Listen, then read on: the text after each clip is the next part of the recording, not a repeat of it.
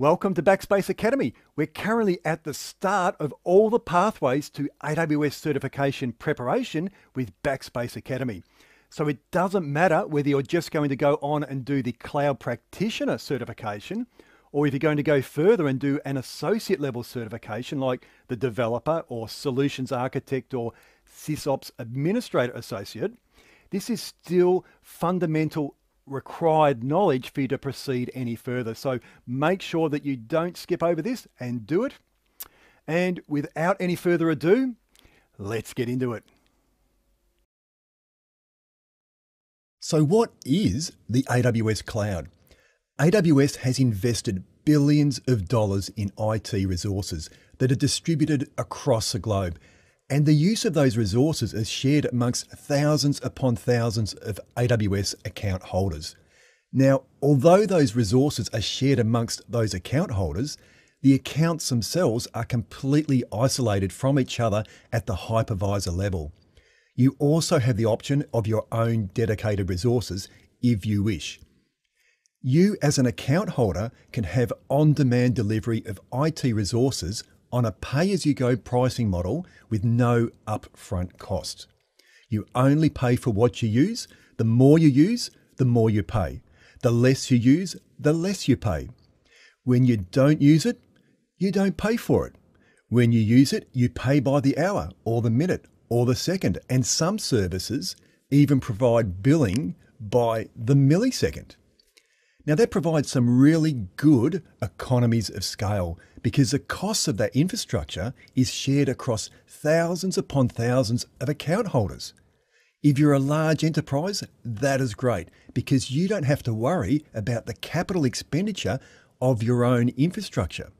And you don't have to worry about the maintenance staff to support that infrastructure. Now that infrastructure is organized according to a range of different product types. If you want to use those IT resources for pure computing power, AWS can do that for you. If you want to use AWS just to store data, AWS can do that for you as well. If you want to run a database as a service, if you want to run a relational database, a NoSQL database, a graph database as a service, AWS can do that for you. And they'll do that on demand on a pay-as-you-go pricing model.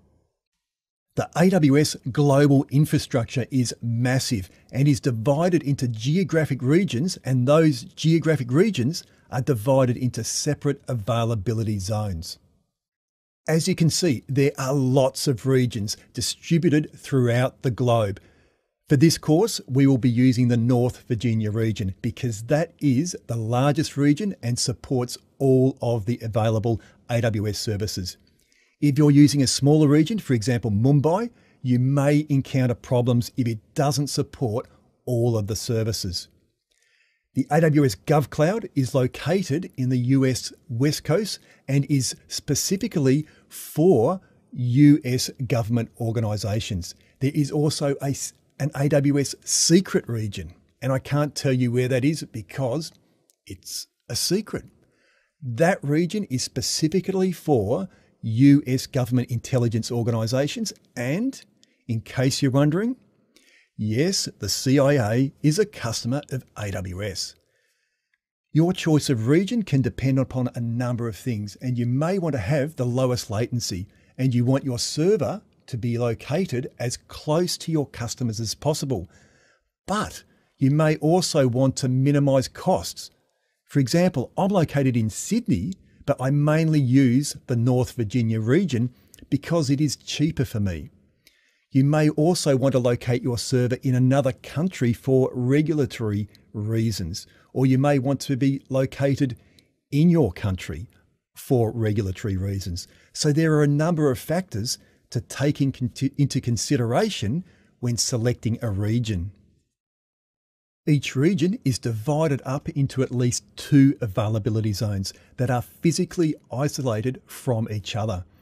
This provides business continuity for your infrastructure if you have it distributed across multiple availability zones. If one availability zone goes down, the infrastructure in the other availability zone will continue to operate. The largest region, US East North Virginia, has 6 availability zones. And the availability zones are connected to each other through a high-speed fibre optic network. There are over 100 edge locations that are used for the CloudFront content delivery network. CloudFront can cache your popular content, such as images and videos, and distribute that to edge locations across the globe for high-speed delivery to your end users, no matter where they are located. And it'll do that with very low latency. It also provides great protection against DDoS attacks. The AWS Management Console is a web-based interface to AWS, and we'll use it throughout the course to access AWS services. And you'll also use it to monitor your costs. You need to have an account to access it, but once you have an account created, you can access it simply by clicking on the My Account menu from the AWS website and then selecting the Management Console. There's also an AWS Console mobile app, and that is great for tablets. You can also access AWS resources through the many software development kits. This allows you to create applications that use AWS as a back end.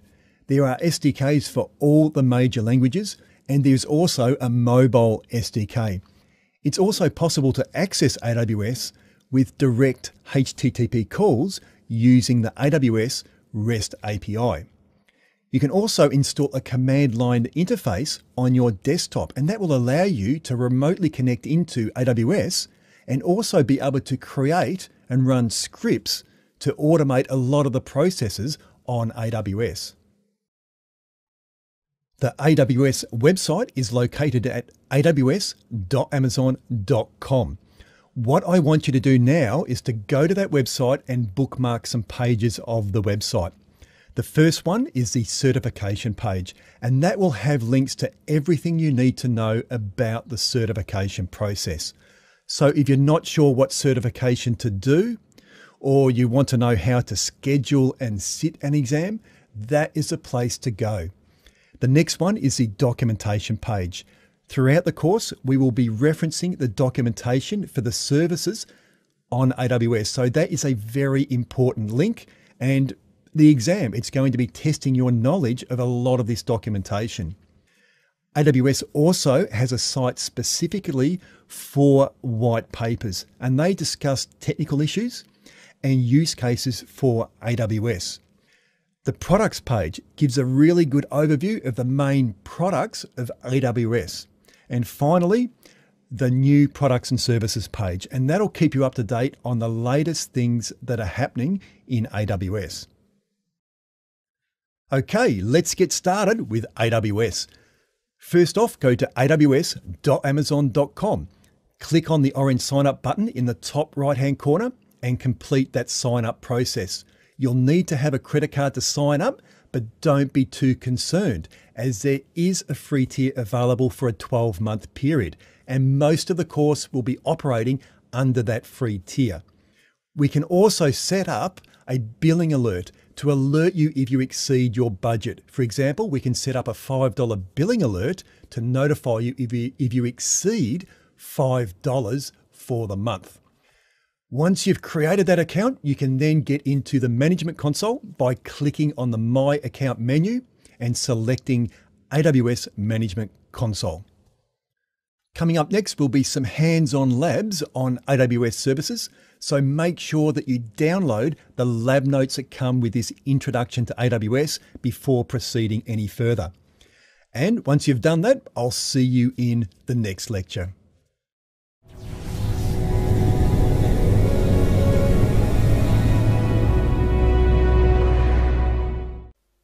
Welcome back to Backspace Academy. Coming up next, what I'm going to do is run through all of the products and services that are offered on AWS.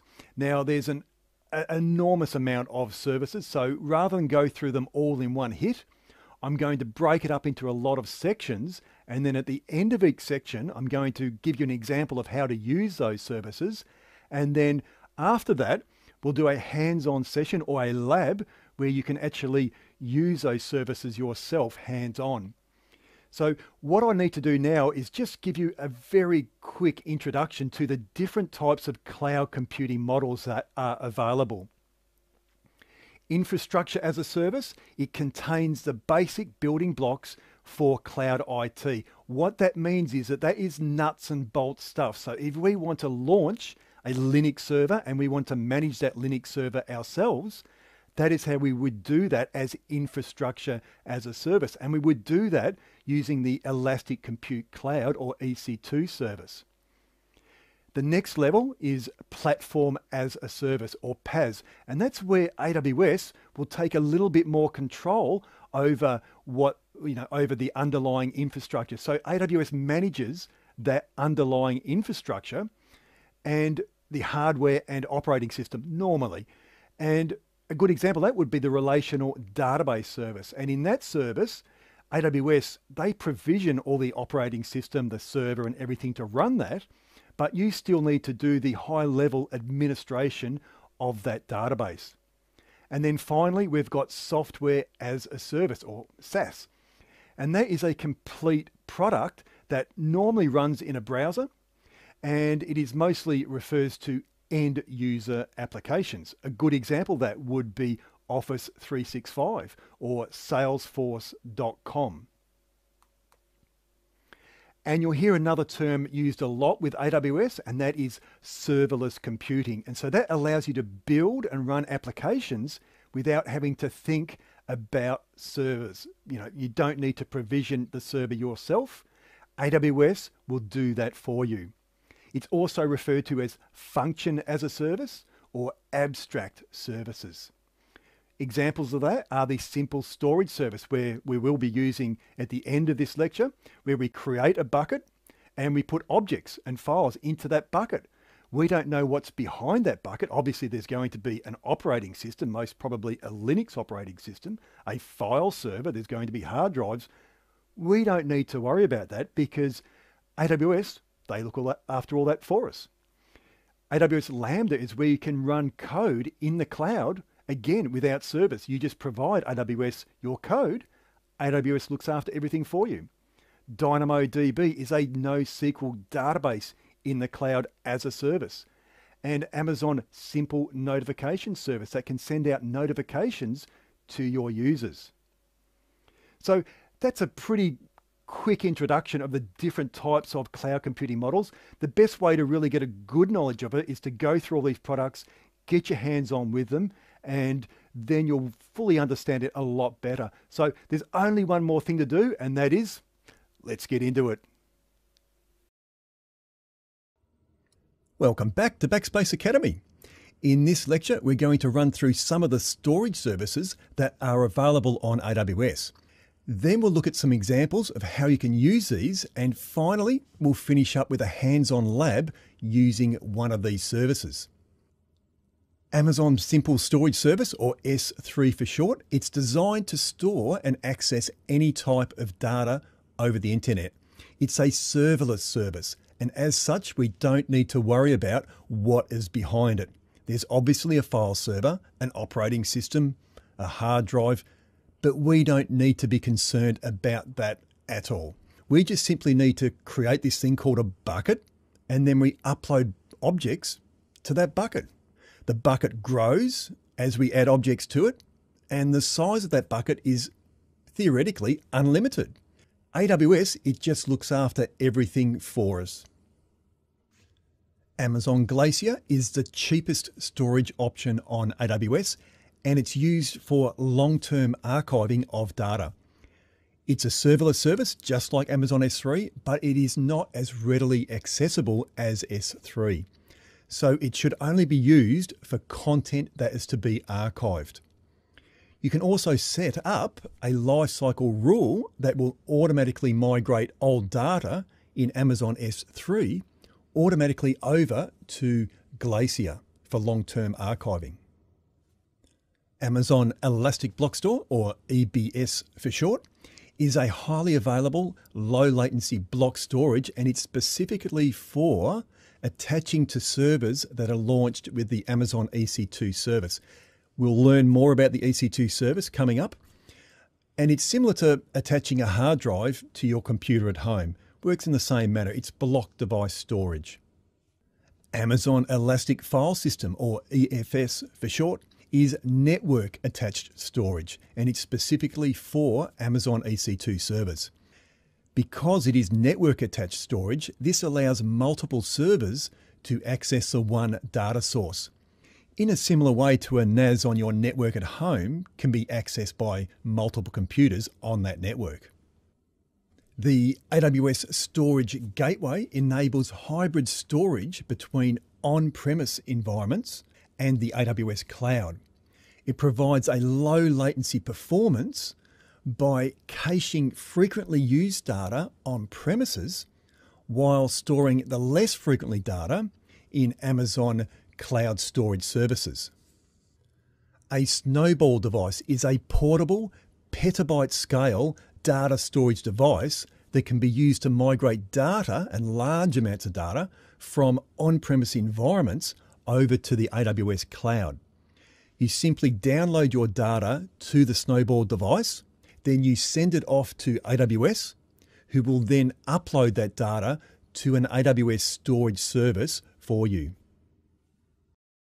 Okay, so let's have a look at some examples of using the AWS storage services. In orange there, we've got the AWS cloud. Now, we can create a VPC inside that AWS cloud. And that VPC, or virtual private cloud, is our own private space within the AWS cloud. And that is an impenetrable fortress against attack. And no one will be able to enter our own private space without us allowing that to happen. So let's just say we launch 2 servers in our VPC. Now we want these servers to have access to data and somewhere to store that data. And so in a normal environment, you would just add a hard drive to that server. So in the same way, we can attach an Amazon Elastic Block storage device to our servers. So that's great. We've now got high-speed access to our data. But what if we want that data to be available to both of those servers? So here we've got 2 EBS volumes. What if we want that data to be on one volume only? So as we know on our computer at home, we can't attach a hard drive or a block device hard drive to multiple computers. It just doesn't work like that.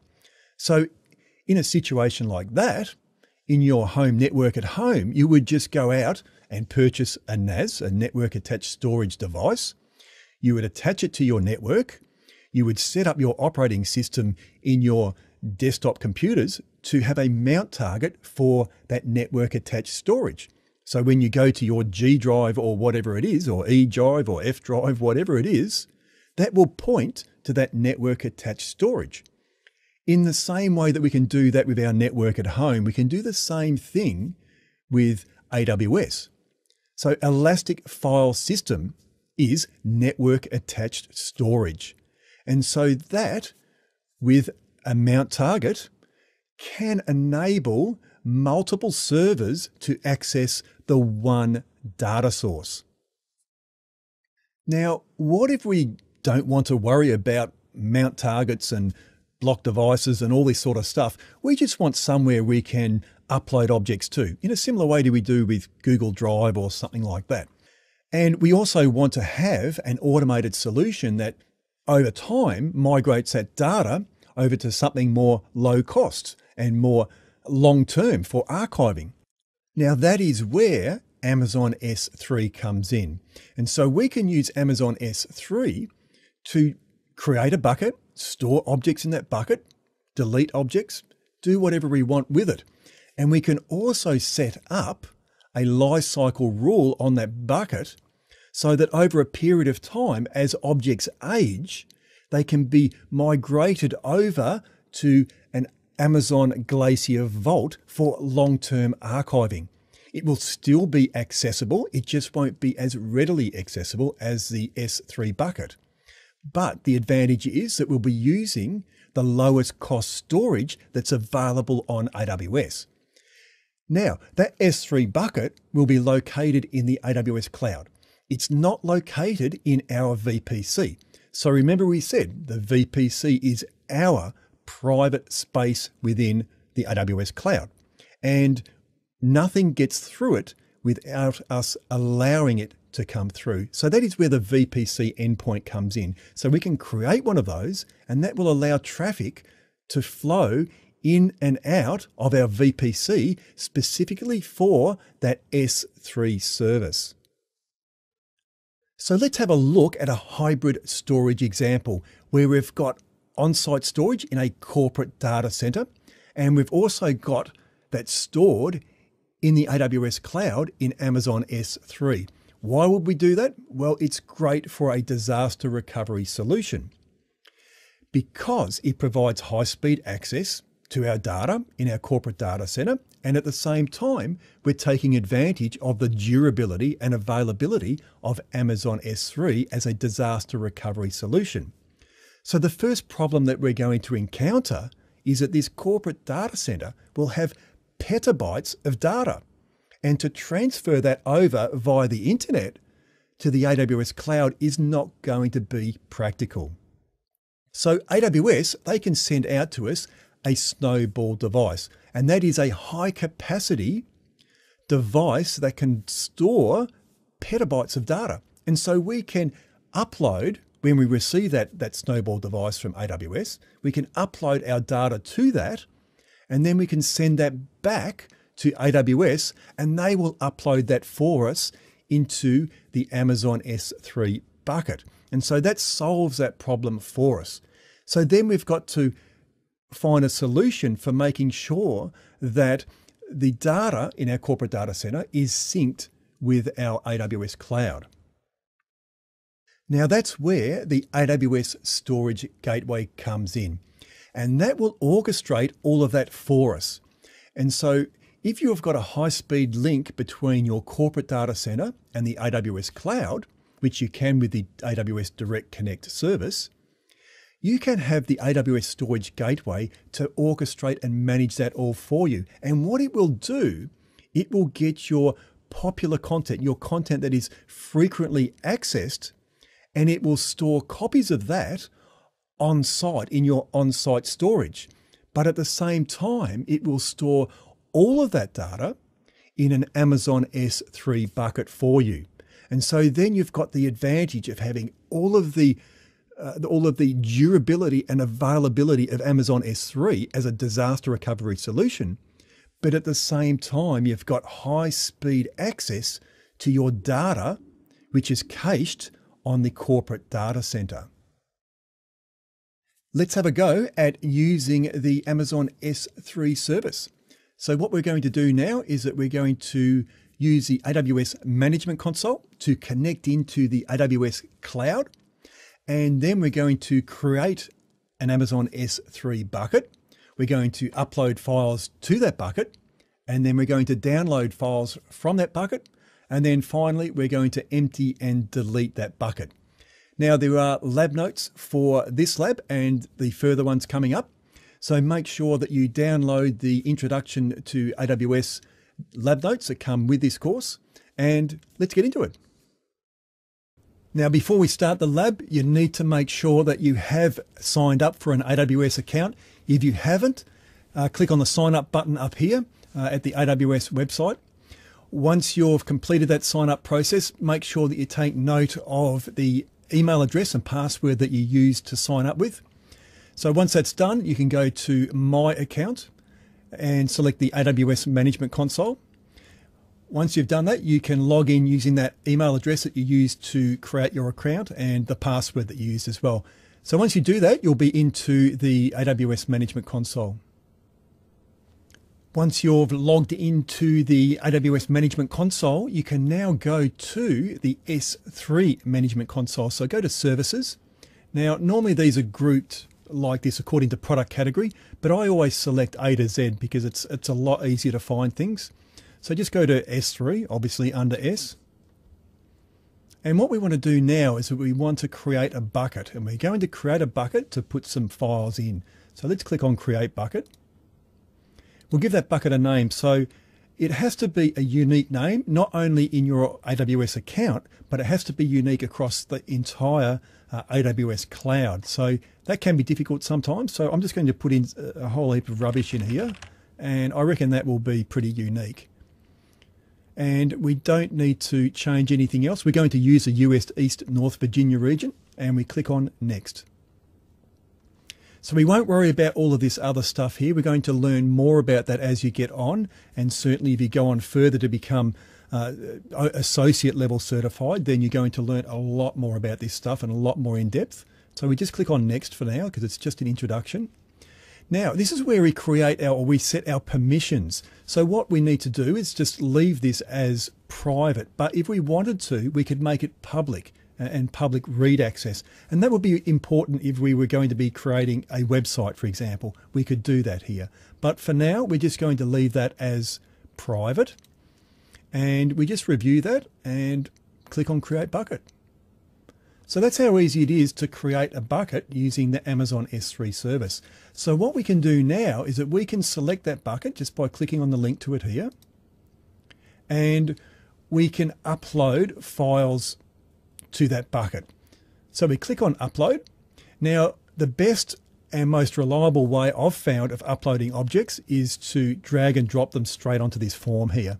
So I've just got a couple of files here, just some Word documents. So you just select something that's pretty small and upload that. So there we go.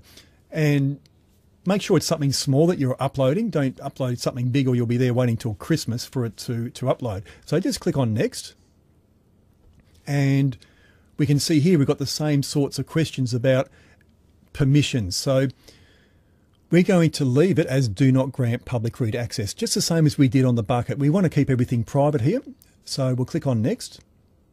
And we've got a selection for storage classes. So we're going to leave that as it is. But again, further on in the course, we're going to learn more about the different types of storage classes and the benefits of those. But we'll leave that as it is. And we'll click on Upload. So quite quickly, they're pretty small files. They'll upload to Amazon S3. And there we go. So they've been uploaded. And that's how easy it is to create a bucket and upload some stuff. It's really quite simple. Now, if we want to get that back again, for example, all we need to do is to select it and then click on Download here, or we can click on More and Download As. But I'm just going to click on Download here because it's popped up there for me. And there we go. That file has downloaded back for me again. So that's pretty simple. So what I'm going to do now is I'm going to delete it all. So delete everything out of that bucket. Watch, I just delete one of them. So again, what we can do is click on Delete. And we'll click on Delete again. And there we go. So that object has deleted quite easily. So another thing we can do now is that if we go up the top here and click on Amazon S3, that'll take us back to our list of buckets. So if we click on that now, and what we can do is if we, instead of clicking on the link here, if we click outside of that link, it'll select that bucket for us. And what we can do is that we can empty that bucket. Now, because we're emptying the entire contents of a bucket, it's asking us for the name of that bucket. So I'm just going to copy it from up here and paste it into there and confirm. And there we go. So it's emptied that bucket. So if we go back into that bucket, you can see the bucket is empty.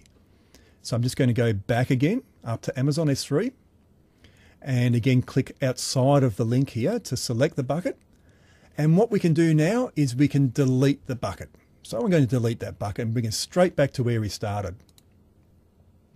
So again, I just paste in the name of that bucket and click confirm. So there we go. We do not have any buckets. So at the end of each lab, I always try to make sure that I delete everything that I've created. And the reason for that is that you don't want to pay for this stuff. And even if you would have left that here, it still would have been covered under the free tier, but it is good practice to make sure that you delete everything after you've created it if you don't need it later on. So now it's up to you to go and download the lab notes, do this all yourself. I know it's a very, very simple lab, but the course is designed for people that have never used AWS before. And so we will be building upon this. And by the time you get through to the end of the course, you'll be doing some very advanced stuff. So I look forward to seeing you in the next one.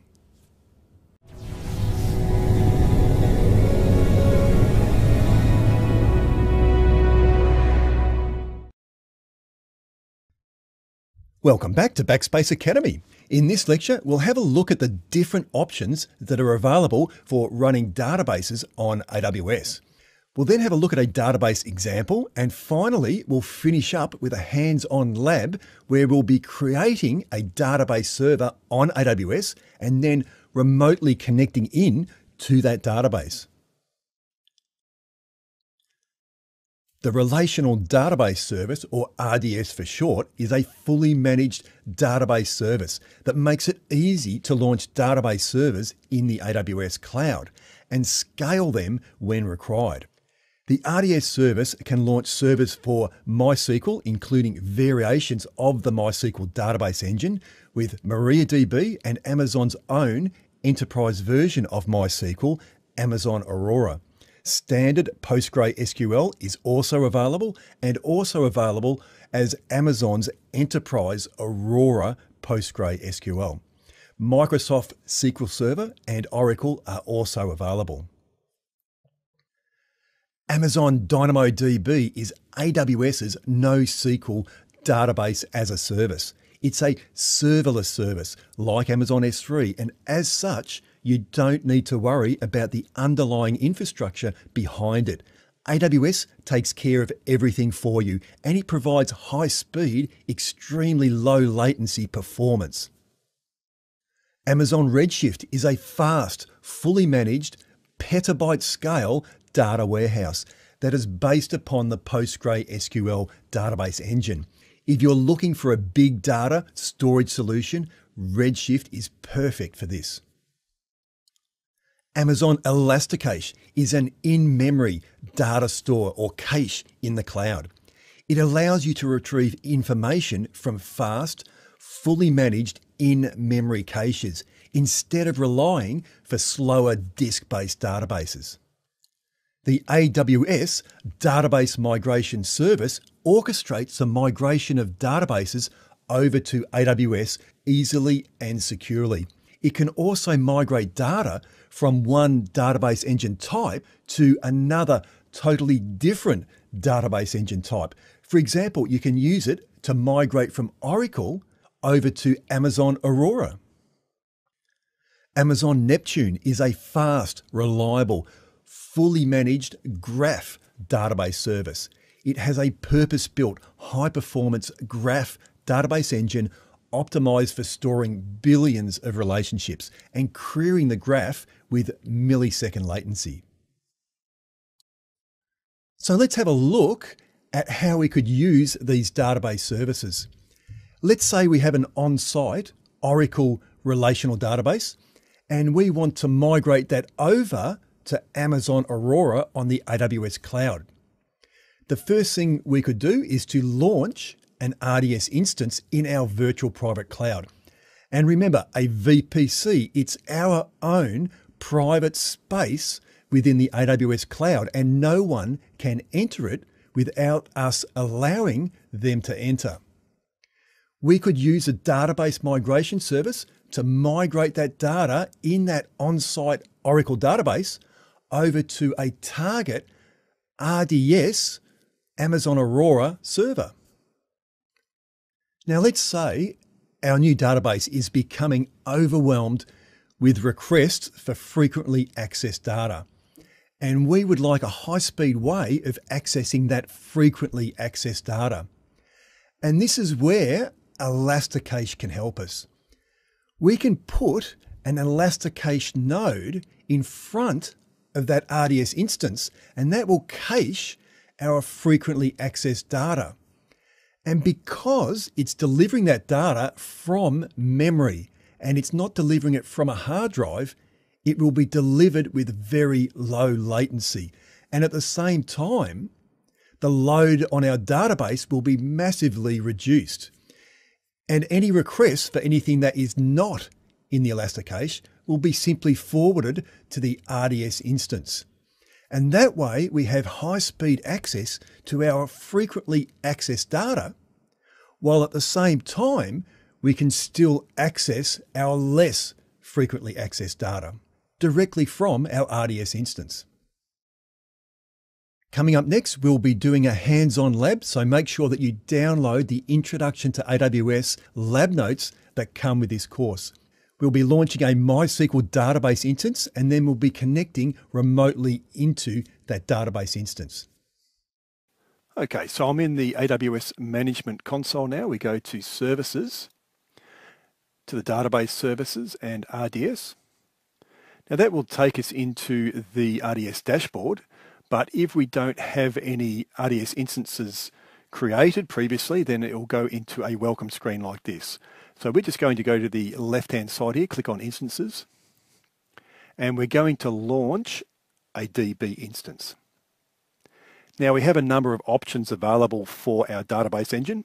We have Amazon Aurora, which, as we said previously, is AWS's MySQL Enterprise Class database. And that is not eligible on the free tier, so we're not going to use that for now. And we have the MySQL Community Edition, and again they've got the Amazon Aurora. In case you missed it previously, they've put it up there, but we're not going to use it because it costs us money. MariaDB, again, is a MySQL compatible database. And again, if you missed it, there we have Amazon Aurora as well, which we won't be selecting. PostgreSQL, Oracle, and Microsoft SQL Server. So to make sure that we don't get a bill at the end of the month, we're going to click on this checkbox here saying free tier eligible only. And there we can see Amazon Aurora is not eligible for the free tier. So we go into MySQL and we can see Amazon Aurora there as grayed out again. We can't select it, and we're going to select the MySQL Community Edition. And again, we make sure that we have this option here available. It says only show options that are eligible for the RDS free tier. We don't want to get a big bill at the end of the months.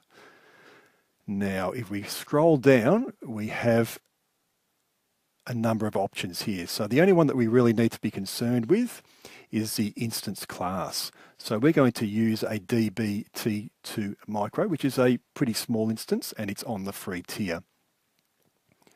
We don't have any other options for storage type other than SSD, where we're working on the free tier, so we leave everything there as it is.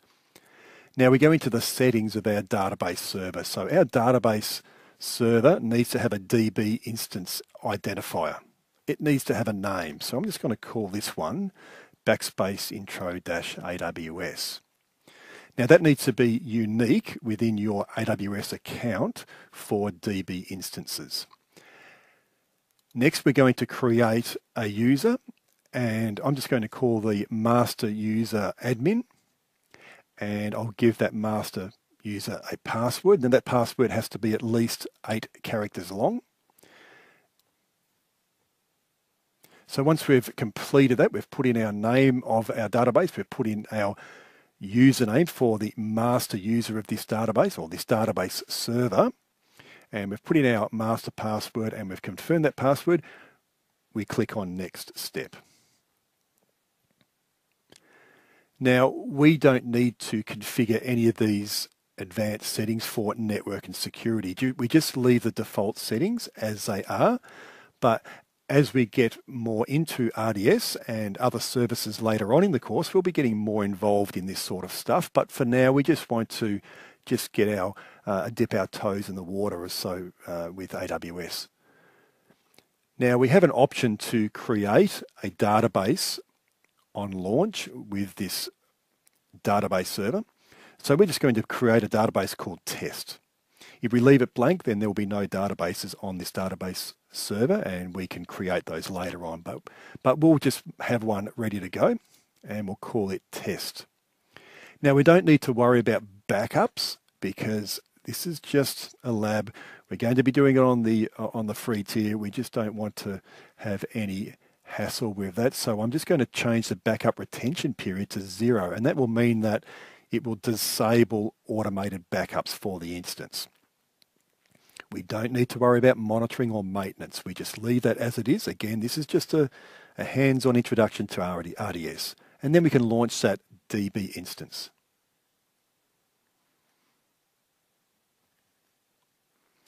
After a certain amount of time, that will be acknowledged and we can view our DB instances.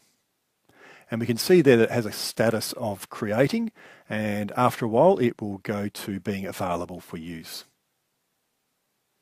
Okay, so after a few minutes, or quite a few minutes, we've got our MySQL database server on RDS up and running, and its status is available.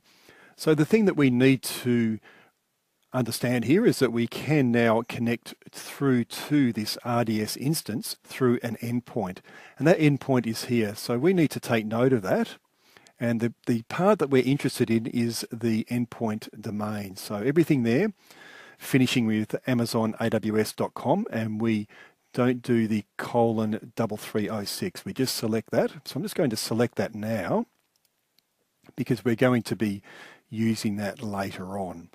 Now, before we do that, we need some software to connect into our MySQL instance. So we need to go to the MySQL homepage, and there is a link in the lab notes to this to download the MySQL workbench and install it to our system.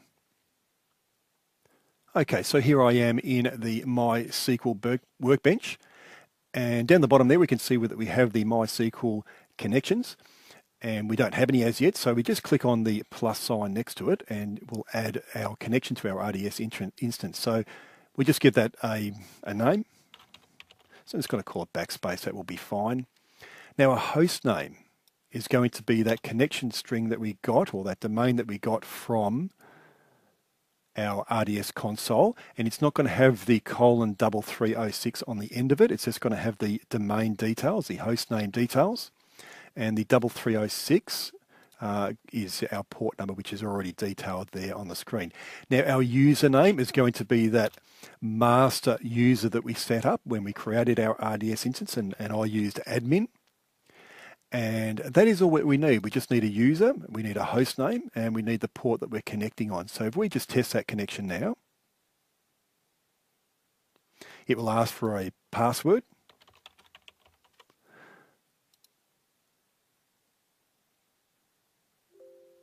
And we've successfully made that MySQL connection. So we just click on OK and we can add that to there. So once we've created that connection, we can obviously connect into our database. So all we need to do is double click on that. And there we've connected into our RDS database, and we've got our MySQL, or our SQL dashboard there set up.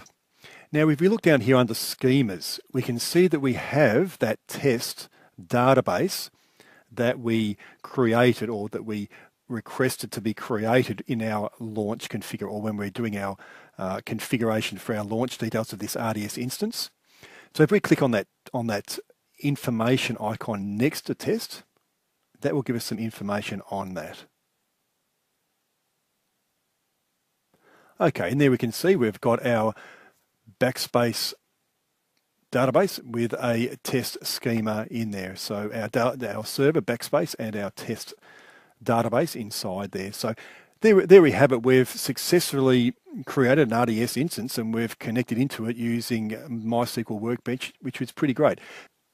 Now that you've successfully connected in using the MySQL Workbench, I'm going to show you how to connect in with the MySQL shell software, and that will allow you to do command line work, such as issuing SQL commands to your RDS instance.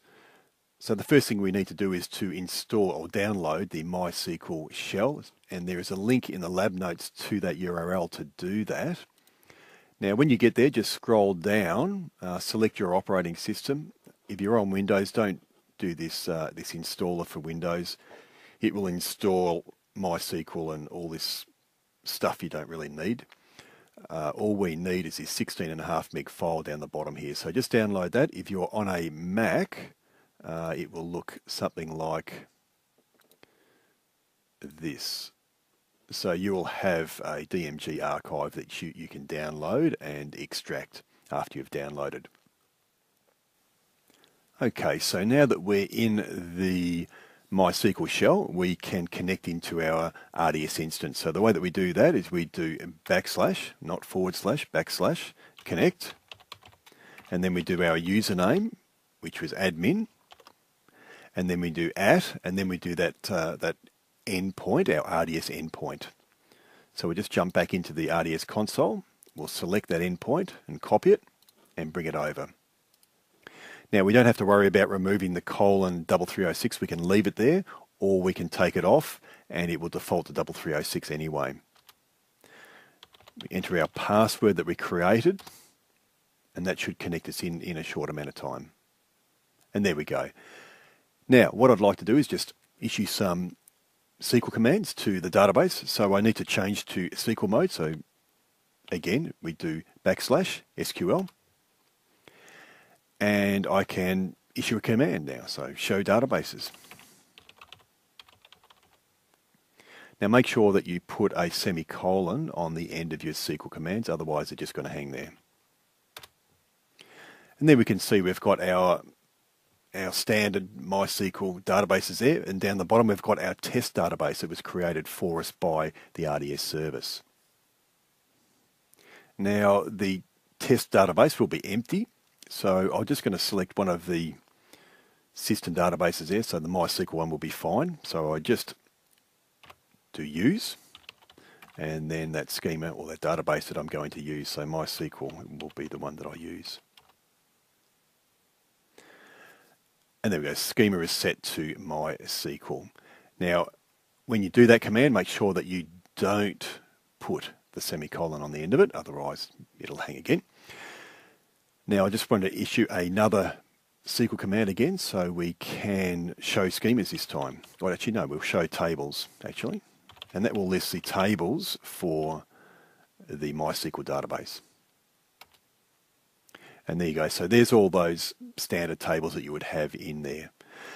So we've managed to connect in using the command line interface or the shell, MySQL shell, and we've switched over to the SQL mode and we've run SQL commands. So what we're going to do now is we're going to jump back into the AWS RDS console and we're going to delete all this to make sure that we don't get a bill at the end of the month. And back in the RDS console, we go to, or first of all, we select our MySQL instance. We go to instance actions and then we go to delete. We don't want to create a final snapshot, and then we click the acknowledgement that we won't be able to get this back after we've deleted, and we click on delete. And that will be deleting, and eventually it will disappear from the screen if we keep refreshing the screen here. So there we have it. We've created that instance and we've connected in, and now we're cleaning it all up afterwards. So I look forward to seeing you in the next lab.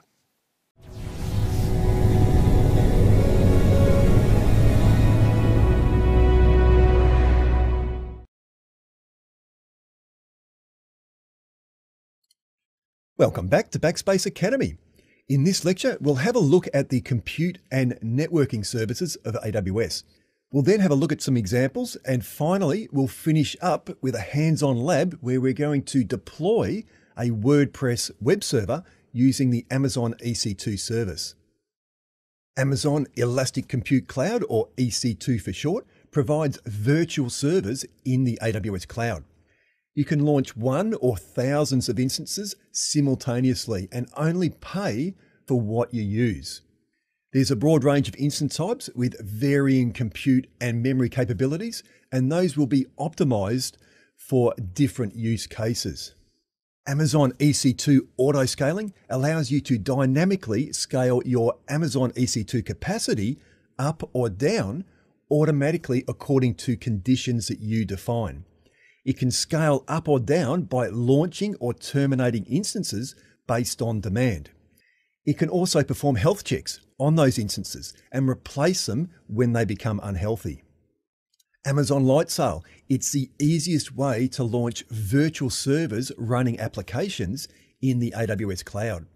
AWS will provision everything you need, including DNS management and storage, to get you up and running as quickly as possible. Amazon Elastic Container Service, or ECS for short, is a highly scalable, high-performance container management service for Docker containers. The containers, they will run on a managed cluster of EC2 instances. AWS Lambda is a serverless service and lets you run code in the AWS cloud without having to worry about provisioning or managing that service. You just upload your code and AWS takes care of everything for you. So let's have a look at how we could use these services to deploy a web server in the AWS cloud. Here we have the AWS cloud and our virtual private cloud, or VPC, located inside that. And remember, a VPC is our own private space within the AWS cloud, and no one can enter that unless we allow them to enter it. We can launch an EC2 instance, and that can be running our web application, for example, WordPress. So what happens if this single EC2 instance becomes overwhelmed by demand? For example, we might have released a new product and our WordPress application cannot deliver the web pages quickly enough to satisfy that. What we could do is that we could tear down that instance and put in a bigger instance that could handle that demand. And that is called vertical scaling. And that used to be all the rage 10, 20 years ago. But the problem is that it takes time to do that. And while we're doing that, our application is not running. And also, what happens when the demand goes back down again? Do we have to tear that down and then put in a smaller instance? And what happens if that happens every day? What happens if that happens every hour? It's just not going to be economical for us to do that. What we can do is that we can horizontally scale, and we do that by adding more instances. And as demand goes up, we add more instances. And as demand goes down, we terminate those instances. And that way, we still have continuity of our application. Our application will always be running because there's always going to be at least one EC2 instance to look after the demand. One problem with this architecture is that it has multiple endpoints for our web server. And that's not practical because customers are not going to go to one endpoint until that stops working and then go to another one and then another one. It's just not going to work like that. And obviously their bookmarks in their browser are not going to be valid. So we need a way of having one single endpoint for that web application that our customer can go to, and then having a way of distributing those requests to a EC2 instance that is available. That is where elastic load balancing comes in. So it can receive traffic from our end users, and it will distribute that traffic to an EC2 instance that is available. So a request will come in, it will distribute it to an available EC2 instance. Another request will come in and it will distribute it to a different EC2 instance that is available. And it will balance the load across those EC2 instances. And if one of those EC2 instances become unhealthy, it will fail a health check with the elastic load balancer. And then the elastic load balancer will no longer send traffic to that unhealthy EC2 instance. But what happens if that demand is only for a short period of time, for example, half an hour? What do we do then? It's not going to be practical for us to terminate instances when demand goes down and then launch instances manually when that occurs. We can't do that every hour. It's not going to be practical. And that's where the auto scaling service comes in. It can launch EC2 instances automatically when the demand on those instances increases, and it can terminate automatically EC2 instances when the demand on those instances goes down.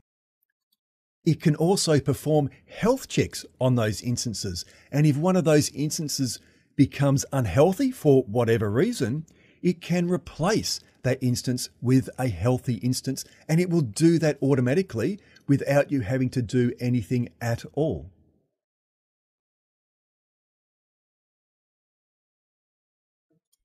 So now we'll have a look at the networking and content delivery services. Amazon CloudFront is a global content delivery network, or CDN for short, that securely delivers your frequently requested content to over 100 edge locations across the globe. And by doing this, it achieves low latency and high transfer speeds for your end users. It also provides protection against DDoS attacks. Amazon Virtual Private Cloud, or VPC for short, lets you provision a logically isolated section of the AWS cloud. And you can launch AWS resources in that virtual network that you yourself define. And this is your own personal private space within the AWS cloud, and no one can enter it unless you allow them to enter it. AWS Direct Connect is a high-speed, dedicated network connection to AWS. Enterprises can use it to establish a private connection to the AWS cloud in situations where a standard internet connection won't be adequate.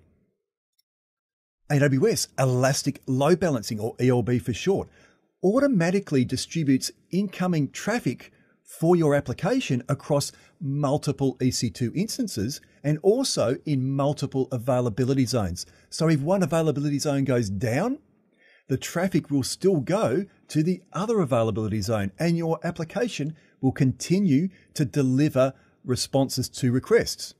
It also allows you to achieve high availability and fault tolerance by distributing traffic evenly amongst those instances, and it can also bypass unhealthy instances. Amazon Route 53 is a highly available and scalable domain name system, or DNS for short, and it can handle direct traffic for your domain name and direct that traffic to your back-end web server. Amazon API Gateway is a fully managed service that makes it easy for developers to create and deploy secure application programming interfaces, or APIs, at any scale. It handles all of the tasks involved in accepting and processing up to hundreds of thousands of concurrent API calls. It's a serverless service, and as such, you don't need to worry about the underlying infrastructure. AWS looks after everything for you. So let's have a look at an example of how we can use these networking services of AWS. So here we've got the architecture that we looked at before in the compute section, but one thing we didn't mention was availability zones. So let's just say that we've launched that architecture in a single availability zone. What happens if that availability zone goes down? What happens to our traffic? Our traffic has nowhere to go, and our application stops delivering responses to requests. That is why it's always desirable to have our architecture distributed across multiple availability zones. That way, if one availability zone goes down, the other one will continue to operate, and the infrastructure within that other availability zone will continue to respond to requests. We can launch EC2 instances in multiple availability zones, and our Elastic Load Balancing service can distribute that traffic across multiple availability zones as well. So if one availability zone goes down, the Elastic Load Balancer will continue to distribute traffic to the availability zone that is still healthy, and to those instances in that availability zone that are still healthy as well. So let's just say our application running on these EC2 instances is a WordPress web server, and that contains lots of images and lots of video that is static content. It's not really changing that much, and it's not efficient for us to continue to keep delivering that from our EC2 instances. we would like somewhere to put that where it can be delivered with high speed and low latency and to take the load off our EC2 instances. That is where the CloudFront Content Delivery Network, or CDN, comes in. So we can get these large images and large videos that are not really changing that often, and we can put that in a CloudFront distribution. And CloudFront will cache that and distribute that across hundreds of edge locations across the globe.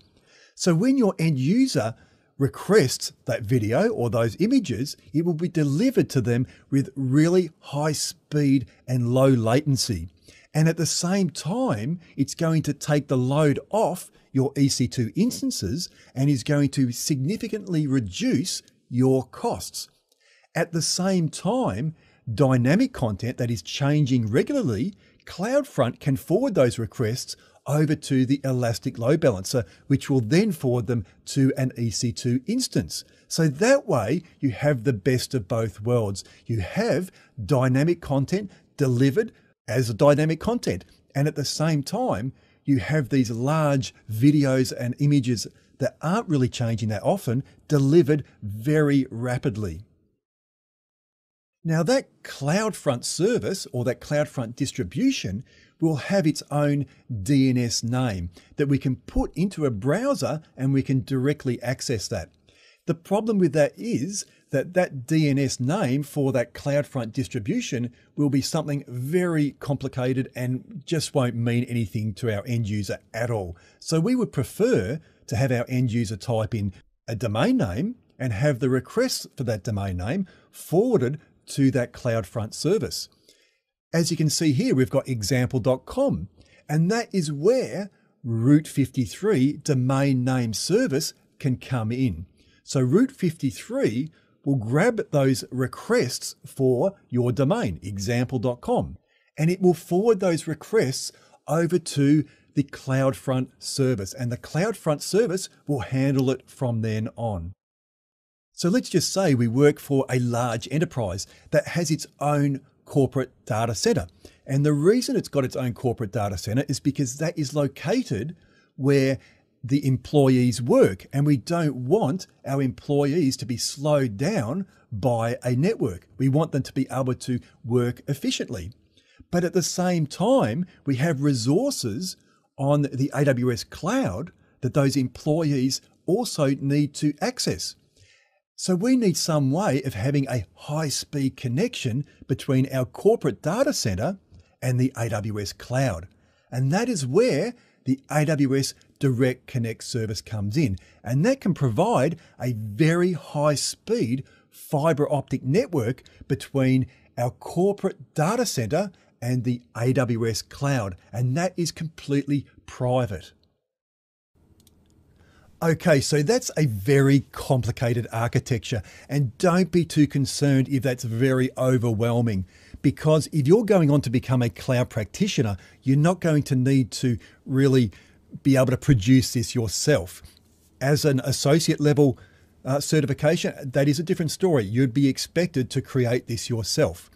But cloud practitioner, you'll need to know what these services do. You'll need to know that Route 53 will forward requests for your domain name to a back-end endpoint. CloudFront will distribute your content to hundreds of edge locations across the globe. Elastic Load Balancer will receive requests and distribute those requests to multiple instances across multiple availability zones. A virtual private cloud is your private space within the AWS cloud. The AWS Direct Connect is a high-speed fiber optic network connection between an on-premises corporate data center and the AWS cloud. If you understand that, then you're well on your way to passing the cloud practitioner exam. Okay, so coming up next, we're going to have a lab. So make sure that you download the Introduction to AWS lab notes that come with this course. So what we're going to do is that we're going to launch an EC2 instance, and we're going to select an Amazon machine image of a WordPress web server. And that will allow us to deploy a WordPress server on the AWS cloud. And then we're going to be able to go to our browser and view our website that was created by that EC2 instance. And we're going to do that all through the AWS Management Console on our desktop computer. Okay, so in the AWS Management Console, we go to Services, we go into Compute Services, and we select EC2. Now that will take us into the EC2 dashboard. If you've never used EC2 before, you might be presented with a welcome screen, but just go to Instances on the menu here and click on Instances. And we're going to launch an instance. Now we first need to select an Amazon Machine Image or an AMI. And that is a template that contains the software configuration, the operating system, application server, and applications that are required to launch an EC2 instance. We can select an AMI provided by AWS from the AWS user community or from the AWS marketplace. Or we could also select our own AMI if we've created an AMI previously, which we obviously haven't. So we're going to go into the AWS marketplace and we're going to search for a WordPress AMI.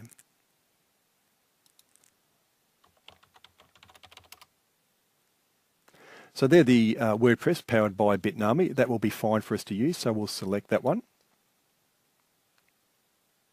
And we're going to select the T2 micro instance because it is free tier eligible, which means that if we create this instance and then we shut it down afterwards, we're not going to get billed because it's on the free tier.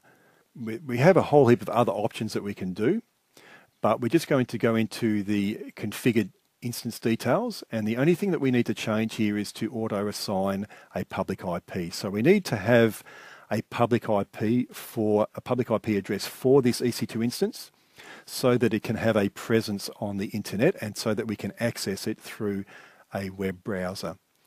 Now, there are a whole heap of other options that we can look at, but this is really just an introduction to AWS. We're going to do something very simple and the most simple thing that we can do right now. We're not going to get into discussing any of this stuff because we're going to go into quite in-depth detail on the EC2 service and VPC and a whole heap of other stuff further through the course. So for now, we're just going to click on Review and Launch and accept everything that we've got there. And we just click on Launch.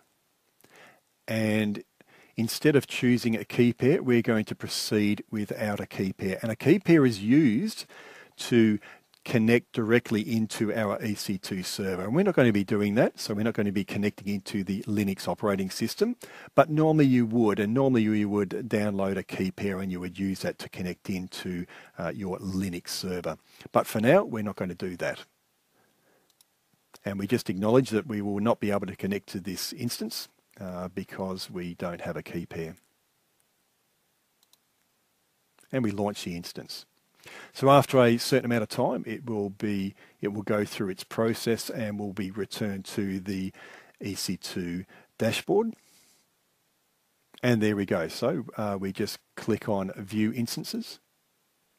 And our instance will come up with a status of pending. Okay, so after a few minutes, our EC2 instance status its instance state has changed to running. And that means that we should be able to see our web server on the internet. So if we've selected this instance and we look at the details for this instance, so we go down here and we can see that it's been assigned a public IP address. So when we're configuring our launch for this, we did select to create a public IP, and that is a public IP address that has been created. So if we go to that, we should be able to see our WordPress application. Okay, and there is our WordPress application, and looks great. So we can't really do much with it now because we need to be able to administer our WordPress application. We need to be able to log into this site and put web pages on it and whatever. So the people at Bitnami, what they've done is that when this EC2 instance launched, They created a username and password, and they embedded that in the logs of our EC2 server. So when it was launching, there will be a number of logs that will output information. So we just need to go into those logs. So we'll go back into the EC2 management console. Again, we've selected our EC2 instance. We'll go to Actions. We'll go to Instance Settings, and we're going to get the system log. Okay, so there's the system log. If it first doesn't come up, you just need to give it a bit of time. Just go away, have a cup of coffee, come back, and the system log will be there. It doesn't automatically just come up straight away. Sometimes it does take a bit of a while to come up. So we just scroll down until we find the section where it has our details. So here we can see we're setting the Bitnami application password to that. So we just need to copy that password. So we just copy, and we'll just close out of this. Now if we go back into our users blog, or into our blog there, and we just go to that IP address again, and we go to admin. And that'll take us to the admin section, and we'll need to put in a username. So the user will be user, and then we just need to paste in that password and log in. Okay, so there you can see, we won't remember that password. So there you can see that we've logged into our administration page of our WordPress application, so we can do whatever we want. We can add some pages in here. We can go into pages, add new page if we want. We can do whatever we want, as we would with any WordPress application. So that's how we launch an EC2 instance or an EC2 server to create a web server.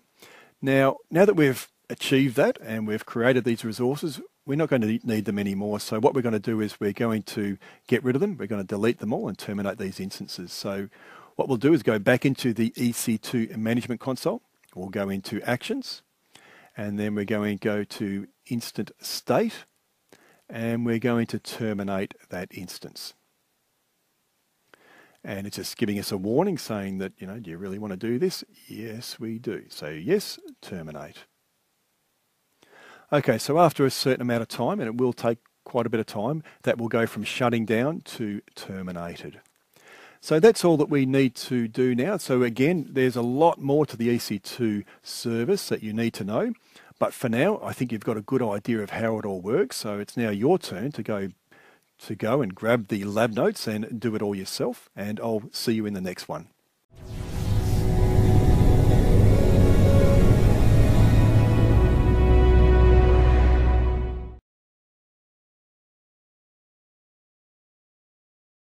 Welcome back to Backspace Academy. In this lecture, we'll have a look at the different management services on AWS.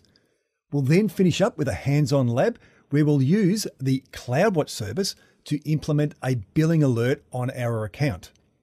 CloudFormation allows you to use a text file to define your infrastructure and to use this text file to deploy resources on the AWS cloud. This allows for the defining of your infrastructure as code, and you can manage your infrastructure with the same version control tools that you use to manage your code. The AWS Service Catalog allows enterprises to catalog resources that can be deployed on the AWS cloud. This allows an enterprise to achieve common governance and compliance for its IT resources by clearly defining what is allowed to be deployed on the AWS cloud. AWS CloudWatch is a monitoring service for AWS cloud resources and applications that are deployed on the AWS cloud. It can be used for triggering scaling operations, or it can also be used for providing insight into your deployed resources. AWS Systems Manager provides a unified user interface that allows you to view operational data from multiple AWS services and to automate tasks across your AWS resources. That helps to shorten the time to detect and resolve operational problems. AWS CloudTrail monitors and logs AWS account activity. including actions taken through the AWS Management Console, the AWS Software Development Kits, the command line tools, and other AWS services. So this greatly simplifies security analysis of the activity of users of your account. AWS Config enables you to assess, audit, and evaluate the configurations of your AWS resources. This simplifies compliance auditing, security analysis, change management and control, and also operational troubleshooting.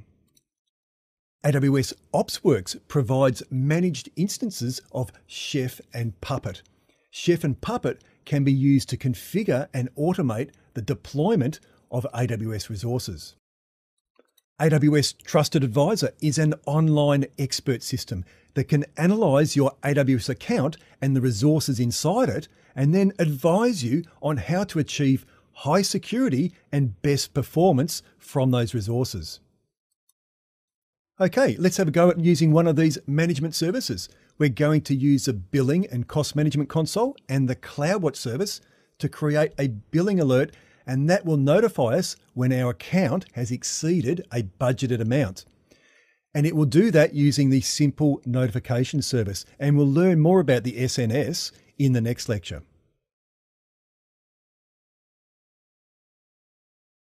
Okay, from the AWS Management Console, the first thing we need to do is that we need to enable billing alerts. So we go to our account menu and we go to the billing dashboard.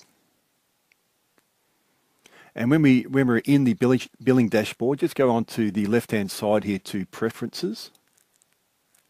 And we just need to make sure that we have checked Receive Billing Alerts and save those preferences.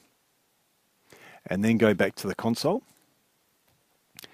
Now what we need to do is that we need to go into CloudWatch and we need to create a CloudWatch alarm that is going to trigger whenever these costs are exceeded for the month, or the estimated costs are going to be exceeded. So we go into Services and then we look into the Management Tools and we'll find CloudWatch.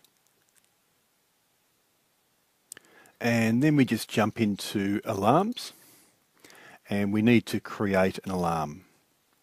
Now we've got a number of metrics here that we can use. The ones that we're concerned with are the billing metrics, but we have a whole heap of others there, and we'll talk a lot about those going on into the course further on.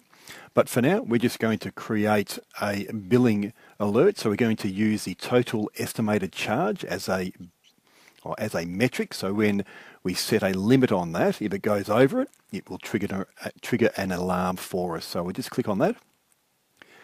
Now what we need to do is we'll just go down to here, is we need to select that metric and then we click on Next.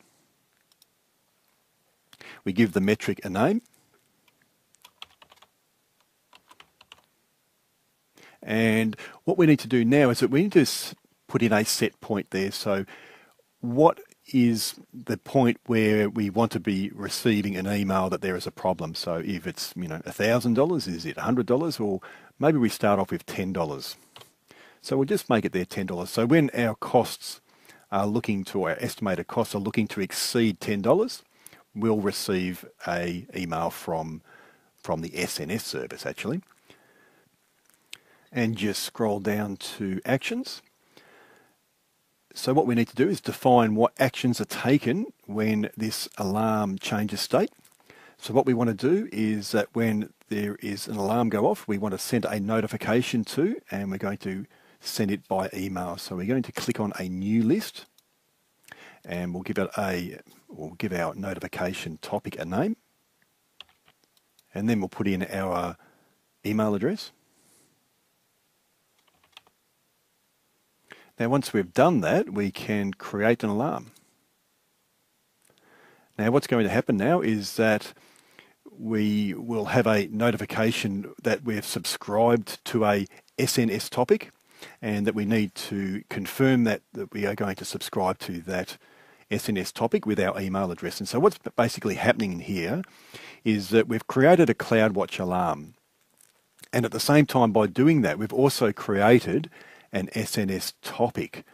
And this CloudWatch alarm is going to notify this SNS topic, and when it does that, the SNS topic will send out an email, or the SNS service will send out an email to us to alert us that there is a problem with this CloudWatch metric that has been exceeded. Now, when you receive that email and you click on the link inside that email, you will get this page saying that the subscription has been confirmed. So that's looking pretty good. So I'll just close out of that. Now back in the management console, I'll just close out of that, or I can actually now view the alarm. And it's saying pending confirmation, but if I click on that and if I refresh the screen, it's now all ready to go. So now we've actually created that monthly billing alert, and it's there up and running, and we can see there when the estimated charges exceed 10 hours for 6 hours, we're going to have an email sent out to us. How do we know there's an email? Because we can go into our simple notification service and check. So let's do that. So we go into services and we go into simple notification service. So I just listed them there alphabetically, but it'll be in the messaging area here. So simple notification service. And now we can just have a look at the topics now. And we can see here we've got a topic that's been done there. So let's have a look at that. And there we can see there is our monthly billing alert topic. Okay, so we'll just finish up there. So you've done quite a bit. We've gone through quite a number of very short and quick labs. So you'll be getting more and more used to the AWS Management Console and some of these services and how they all interact together. Now, we're not going to tear this one down and clean it up because we'd like to keep it there because I think it's a good idea to have billing alerts. So we'll just leave it up and running, and every time that you are looking to exceed your monthly cost of $10, it'll send you an email and you can change that, and decrease it or increase it or whatever you want to do. So I'll see you in the next section.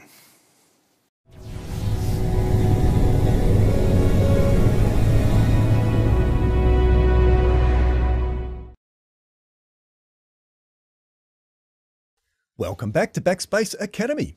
In this lecture, we'll have a look at the application integration and customer engagement services. We'll then have a look at some examples, and finally, we'll finish up with a hands-on lab where we're going to use the SES service to send an email. AWS Step Functions makes it easy to coordinate the components of distributed applications and microservices using a visual workflow. For example, you may want a second function to always follow the first and only run if and when the first succeeds. And you may want to execute two functions in parallel, for example.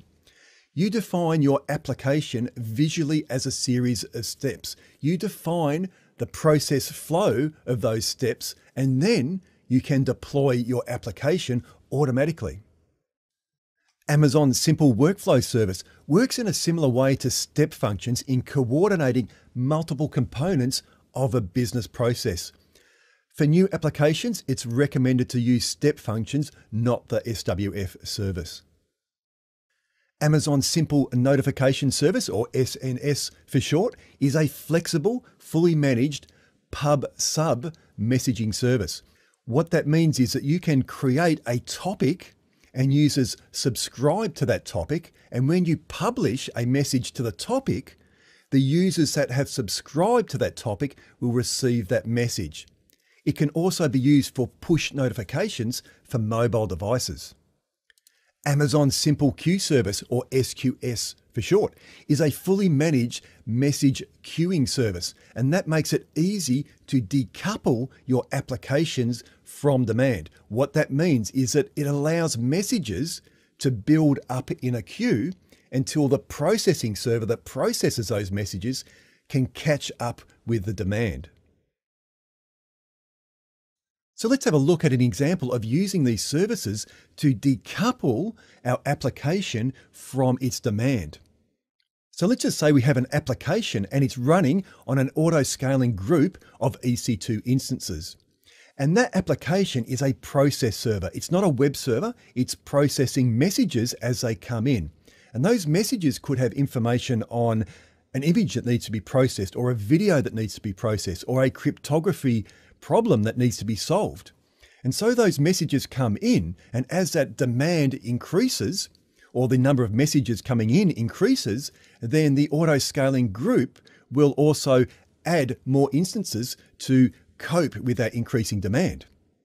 So what happens if that increase in demand occurs over a 1 second period? And that is a very large spike. Our auto-scaling group cannot handle that sort of scenario because it's going to take at least 5 or 10 minutes for instances to launch and be up and running. So what happens in the meantime is a problem for us. In a similar way that a bank has a queue, and so when people come into a bank and the teller is too busy to serve them, they can build up in a queue until such point in time that the teller can reach them. We can do the same thing with the SQS, or Simple Queue Service. We can let those messages come in and they can build up in a queue until such time that our auto-scaling group of EC2 instances can get to that queue and empty out the queue. And that is great because we have now decoupled our demand from our application. And so if spikes come in, our application can handle it. But what happens when the average demand exceeds what our capacity is? So I'll give you an example. So we've got our bank, and all of a sudden we had 5 tellers, and 4 of those tellers have become sick. They've got influenza or whatever. But the same amount of people are coming through the door, and the queue is going to build up, and the queue will never decrease. It will continue to increase in size indefinitely. The same thing can happen in this architecture. For example, we might have a whole heap of unhealthy instances, and all of a sudden our capacity cannot meet demand, and so that SQS queue is going to grow indefinitely. Or we may have done an update to our application that is faulty, and that SQS queue continues to increase. So what we can do is that we can set up a CloudWatch metric, and that will alert us with an SNS email notification that our SQS queue is continuing to grow and that we need to investigate that further. Now, normally we would use a metric on the instances to signal that those instances are overloaded and we need to increase our capacity of our auto-scaling group. Now, in this situation, that's probably not going to happen because these messages are just going to build up in the queue. And so we need a way of notifying the auto-scaling service that the queue is increasing. And the way we can do that is with, again, a CloudWatch metric that will alert the auto-scaling group that the SQS queue is too big and to put on more instances to reduce the size of the queue. And at the same time, when the queue is empty, CloudWatch can send a metric to the auto-scaling group to reduce the number of instances and terminate those so that we're not wasting those resources. Let's have a look at some customer engagement services. Amazon Connect is a self-service contact center in the AWS cloud, and that is delivered on a pay-as-you-go pricing model. It has a drag and drop graphical user interface, and that allows you to create process flows that define customer interactions without having any coding at all. Amazon Pinpoint allows you to send email, SMS, and mobile push messages for targeted marketing campaigns, as well as direct messages to your individual customers, for example, an order confirmation. Amazon Simple Email Service, or SES for short, is a cloud-based bulk email sending service. And coming up next, we're going to be doing a lab using the Simple Email Service to send an email. So make sure that you download the Introduction to AWS lab notes, and let's get into it.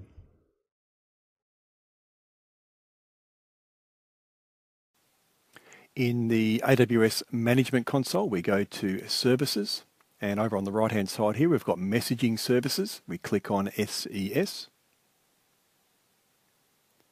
And the first thing we need to do is that we need to verify our email address. So we just go to Email Addresses, and we'll put in we click on here to verify a new email address. And then we click on verify this email address.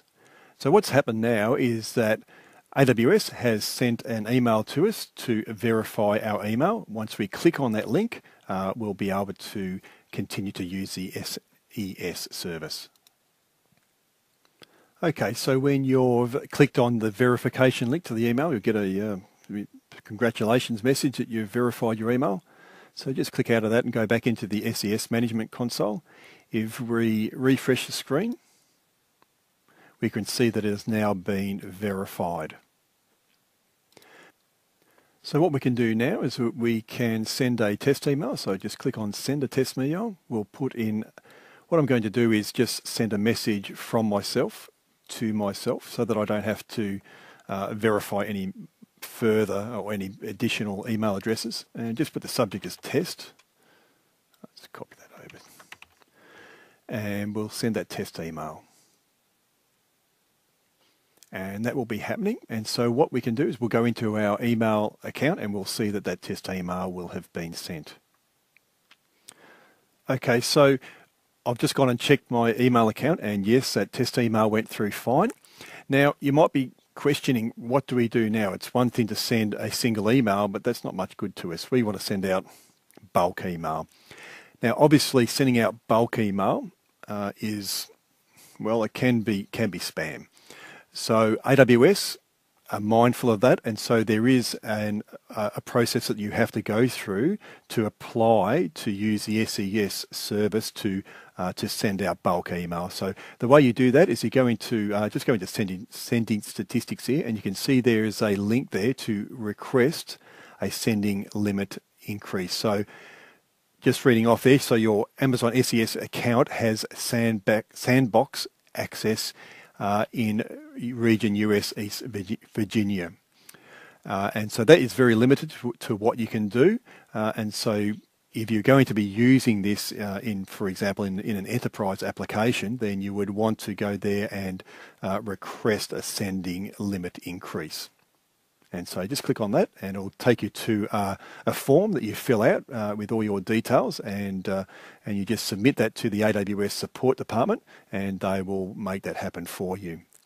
So that's all I need to show you now on the SES service, and I look forward to seeing you in the next one.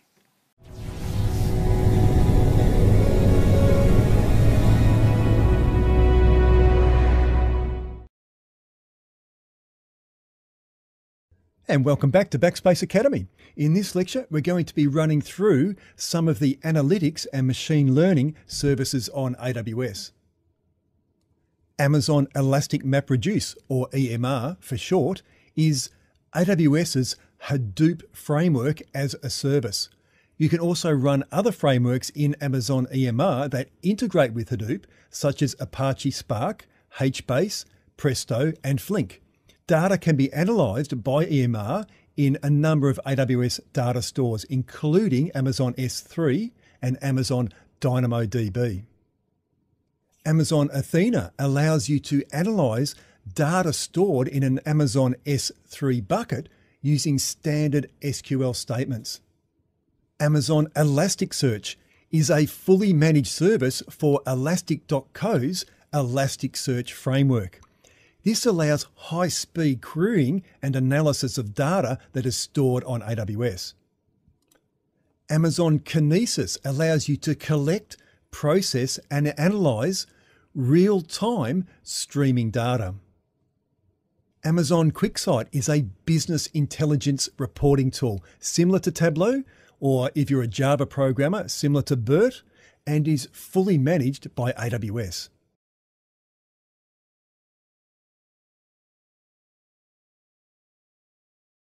So let's have a look at some of the machine learning services on AWS. AWS Deep Lens is a deep learning enabled video camera. It has a deep learning software development kit that allows you to create advanced vision system applications. Amazon SageMaker is AWS's flagship machine learning product. It allows you to build and train your own machine learning models and then deploy them to the AWS cloud and use them as a back end for your applications. Amazon Rekognition provides deep learning-based analysis of video and images. Amazon Lex allows you to build conversational chatbots. These can be used in many applications, such as first-line support for customers. Amazon Polly provides natural-sounding text-to-speech. Amazon Comprehend can use deep learning to analyze text for insights and relationships. This can be used for customer analysis or for advanced searching of documents. Amazon Translate can use machine learning to accurately translate text to a number of different languages. Amazon Transcribe is an automatic speech recognition service that can analyze audio files that are stored in Amazon S3 and then return the transcribed text. Okay, so let's have a look at using one of these machine learning services, Amazon Recognition, for analyzing some image and video. Machine learning on AWS is one of the coolest things you can do on AWS, and Amazon Recognition is a service that just absolutely blows my mind away. The reason I say that is that 30 years ago, I used to be a young engineer and I was working in the industrial robotics industry. And back then we had a vision system that could recognize from a black and white image the difference between a triangle and a square. And back then, that was really groundbreaking stuff. And I look now over the last 30 years and where we are now compared to where we were back then, just unbelievable. And the potential for this stuff is absolutely beyond belief.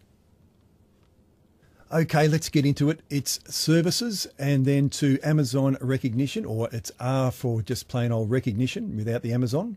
So we scroll down to Recognition. That'll take us into the Recognition Management Console. And we'll try a demo. So this will take us into a lot of different demonstrations of the power of this Amazon Recognition. So here we can see we've got a sample image of a guy on a skateboard doing a flip, and Amazon Recognition has analysed this object in this scene in this picture, and it's identified that there's a 99.2% probability that there's a skateboard there, and there's the person's a human being. He's playing a sport. We can see a lot more here.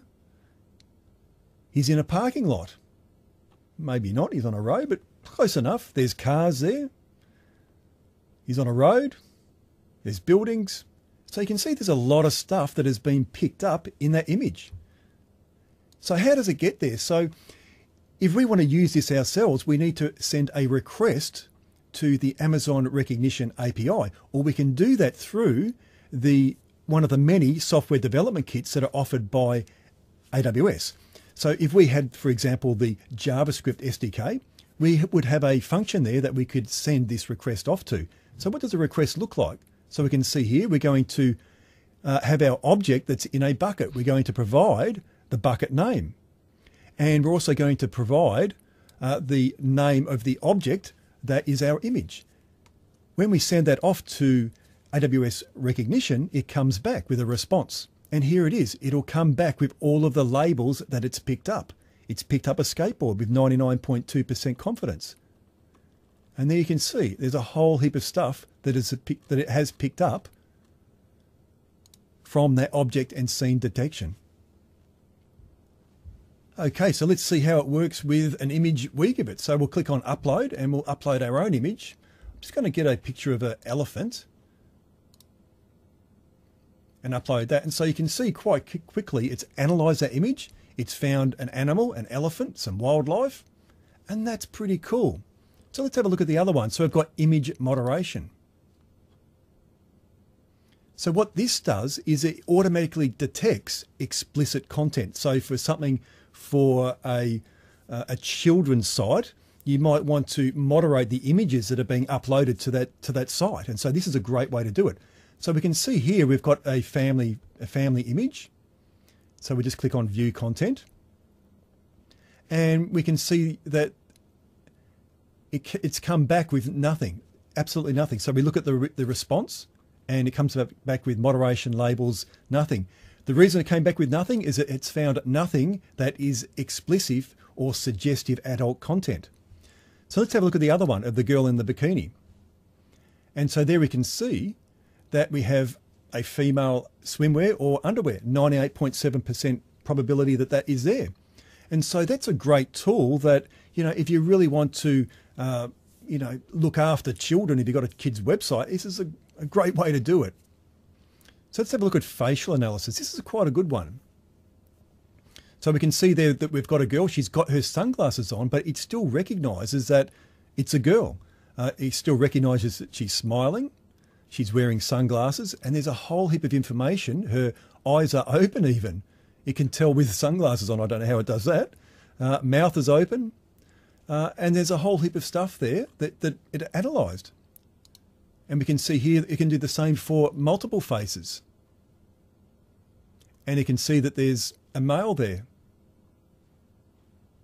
And so we can select each different one. So we can select this one, and it says it appears to be female, 100%. 11 to 18 years old. This one here, 23 to 38 years old. So it's quite amazing that it can tell the difference in ages of people from an image.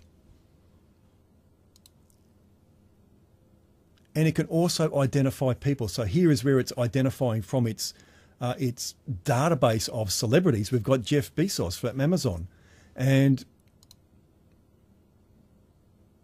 we've got Andy Jassy from AWS. And so it's got 100% match confidence there.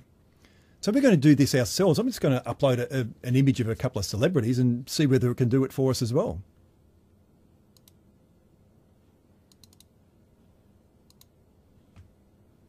Okay, so it's had a look at that image, and it's identified that Keith Urban and Nicole Kidman are in that image with 100% confidence.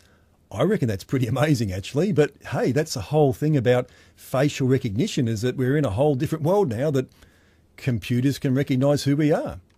So let's have a look at face comparison.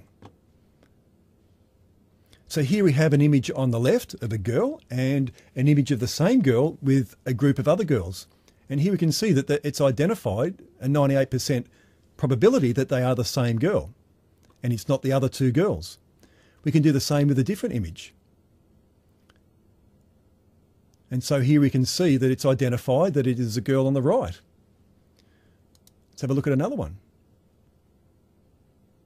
And it has found that girl as well in the other image. And it's identified that she's not the other two girls. So again, the facial recognition is really quite powerful. Let's have a look at text in image. So here we can see it's picked up text from an image. And it's picked up the number plate on a car. So obviously there's a lot of stuff that can happen here. It's obviously if you're going to be having a toll on a bridge or something like that, great service for doing that. Let's have a look at video analysis. Okay, so here's a video. I'll just play it. We can see there's just a video from AWS Live. It has picked up that there are two people here, and two of them are celebrities. They're both celebrities. So let's have a look at that. So we've got those two celebrities, and it's identified. There we go, Mr. Vogels and Mr. Bezos. And it's also identified some objects in there. So it's picked up the furniture and the chair, and that someone's wearing it, someone's got a beard, and it's picked up quite a bit. So that brings us to the end of this little run through of Amazon recognition. And by all means, open it up and have a play around with it yourself and try and think about what you can do with it. Because remember, this is, if you're a developer, you can use this as a back end by just using the JavaScript SDK, which interfaces nicely with this. And you can, you can come up with some really interesting ideas for applications. I'll see you in the next one.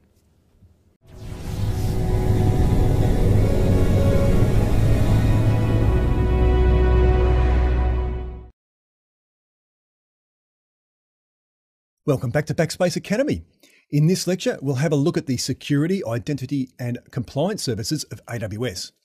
Now, this is a very important category of AWS, and as such, there is a very broad selection of products that are available. Once we've done that, we'll finish up with a hands-on lab using the Identity and Access Management service. AWS Artifact is an online portal that provides access to AWS security and compliance documentation. And that documentation can be readily available when needed for auditing and compliance purposes. AWS Certificate Manager issues SSL certificates for HTTPS communication with your website. It integrates with AWS services such as Route 53 and CloudFront. And the certificates that are provisioned through AWS Certificate Manager are completely free. Amazon Cloud Directory is a cloud-based directory service that can have hierarchies of data in multiple dimensions, unlike conventional LDAP-based directory services that can only have a single hierarchy. AWS Directory Service is a fully managed Microsoft Active Directory service in the AWS cloud. AWS Cloud HSM is a dedicated hardware security module in the AWS cloud. This allows you to achieve corporate and regulatory compliance while at the same time greatly reducing your costs over using your own HSM in your own infrastructure. Amazon Cognito provides sign-in and sign-up capability for your web and mobile applications. You can also integrate that sign-up process with external OAuth providers such as Google and Facebook, and also SAML2 providers as well. AWS Identity and Access Management, or IAM for short, allows you to manage user access to your AWS services and resources in your account. Users and groups of users have individual permissions that allow or deny access to your resources. AWS Organizations provides policy-based management for multiple AWS accounts. This is great for large organizations that have multiple accounts and they want to manage those and the users that use those accounts centrally. Amazon Inspector is an automated security assessment service. It can help to identify vulnerabilities or areas of improvement within your AWS account. AWS Key Management Service, or KMS for short, makes it easy to create and control encryption keys for your encrypted data, and it also uses hardware security modules to secure your keys. It's integrated well with AWS services such as Amazon S3, Redshift, and EBS. AWS Shield provides protection against distributed denial of service, or DDoS for short, protection against DDoS attacks. The standard version of AWS Shield is implemented automatically on all AWS accounts. Web Application Firewall, or WAF for short, is a web application firewall that sits in front of your website to provide additional protection against common attacks such as SQL injection and cross-site scripting. It has different sets of rules that can be used for different applications. Now let's have a look at using one of the core AWS security services, Identity and Access Management, or IAM. Now, up until now, we've been logging into our account using the email address and password that we used to create that account. And that is logging in as a root user, and it is not desirable to do that. The reason I say that is that the root user will have access to everything, access to finances, credit card, access to locking people out of that account. And so that is something that cannot be compromised. Otherwise, you're in a lot of trouble. So what we do is that we lock that down. We put a very long password and complicated password on that account. And we can also have multi-factor authentication if we want to go to that next step of locking that down. Once we've locked down our root access, we can create an IAM user, and we can log in as that IAM user, and that IAM user will have permissions specific for what we need to do. And so if we, for whatever reason, need root access, we can still get that if we need to. but we log in for the most part as an IAM user, and that protects our account. So again, we go to services and we look for the IAM service. Now, once we're in there, we can go to users on the left here, and we can create a user by clicking on add user. We'll give that user a name. I'm just going to call it test. That'll be fine. Now, that user can have management console access. Yes, we would like that, but they can also have programmatic access if they're going to be connecting in through a software development kit or connecting in through the command line interface remotely. So we're going to give both of those because it's going to be ourselves that'll be assuming this user. We can put in a custom password there. So I've just put in a password that I'll remember. And we won't worry about changing that password because it's for us, not for someone else. So once we've done that, then we can attach permissions to that user. So we click on Next Permissions. Up the top here, we've got Attach Existing Policies Directly. So AWS have already done the work of writing policies specifically for job functions. So if we click on that, and what we can do is we can select here Administrator Access. And that provides full access to AWS services and resources. But that does not include financial and that sort of secure account management stuff. So we can attach that policy to this user that we've created.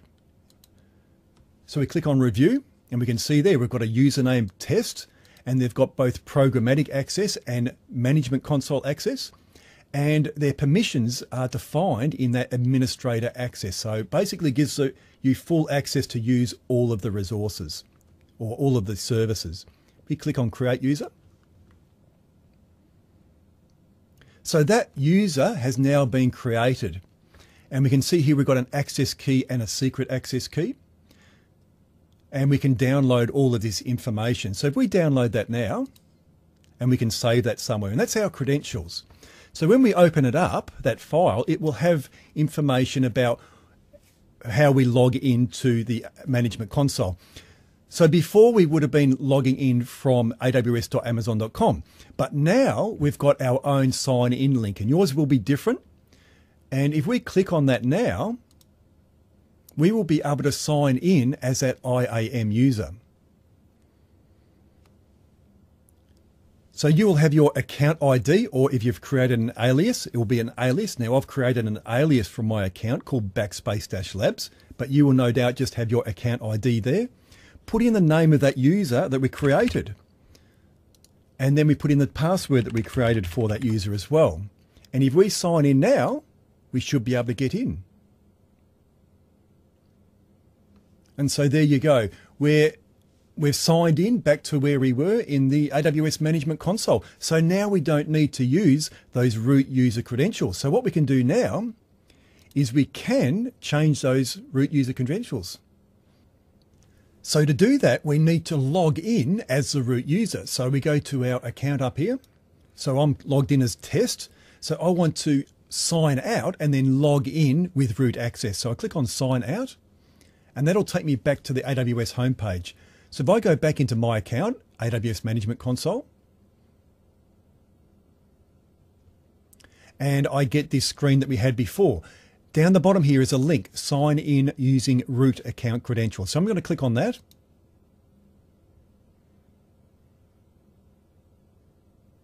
And that's going to get me into my root user. So I just sign in.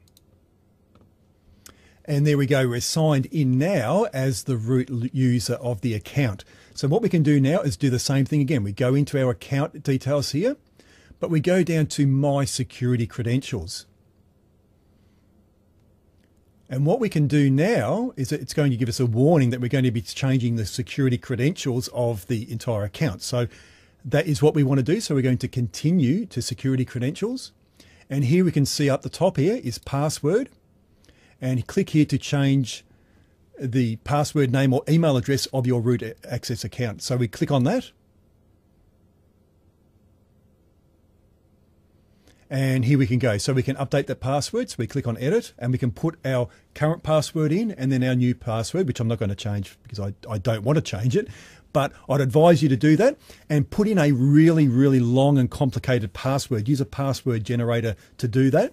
And that will help to secure down your AWS account. You can also enable multi-factor authentication. It's a little bit of a long-winded process, but that will give you a little bit more security as well if you want to go down that process. So for now, I don't want to stay in the root user, so I'm going to log out. And next time I log in, I'll use my IAM user. So that's all I need to show you now on creating a IAM user. Going through the course, we're going to learn a lot more about IAM. And if you're going on to do an associate level certification, you'll be an absolute whiz of this by the end of it. You'll be writing policies. You'll be doing a lot more with this. So I'll look forward to seeing you in the next lecture.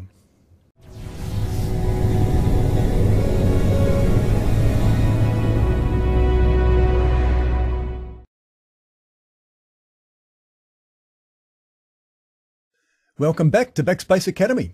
In this lecture, we're going to finish up with our overview of AWS by looking at the developer, media, mobile, migration, business productivity, and finally, Internet of Things services. We'll then finish up with a look at one of those services, Amazon Workspaces.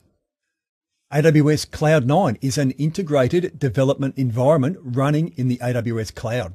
It allows you to deploy servers directly to AWS from an integrated development environment.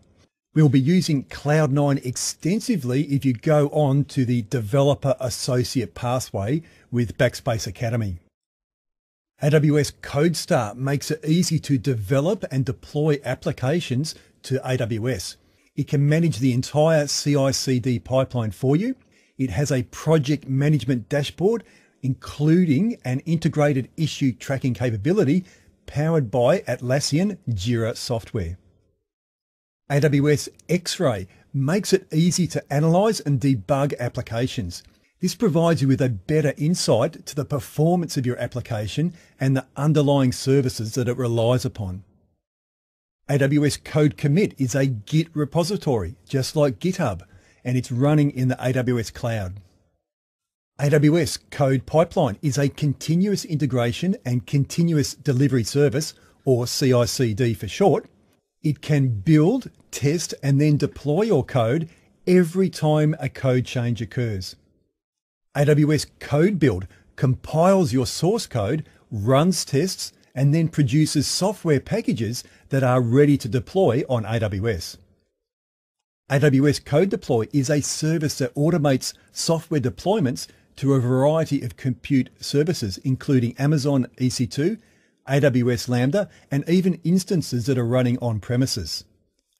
We'll be using Code Pipeline, Code Build, and Code Deploy quite a bit if you're going on to do the Developer Associate pathway with Backspace Academy. We'll be creating a fully integrated CI/CD pipeline that will automatically package Node NPM packages and run tests using Mocha before deploying to an AWS environment.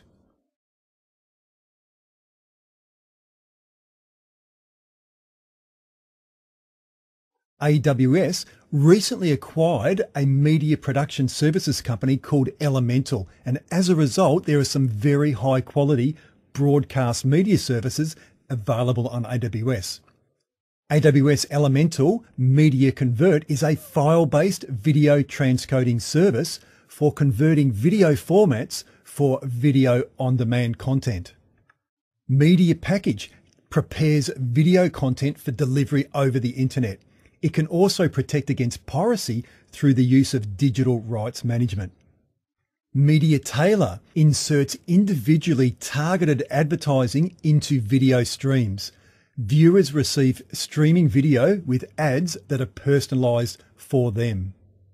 AWS Elemental Media Live is a broadcast-grade live video processing service for creating video streams for delivery to televisions and internet-connected devices.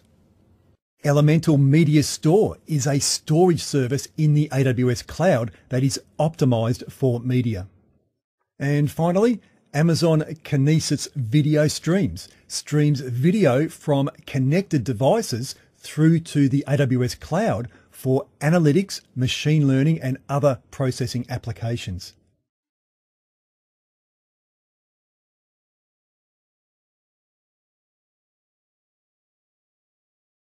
So let's have a look at the mobile services that are available on AWS.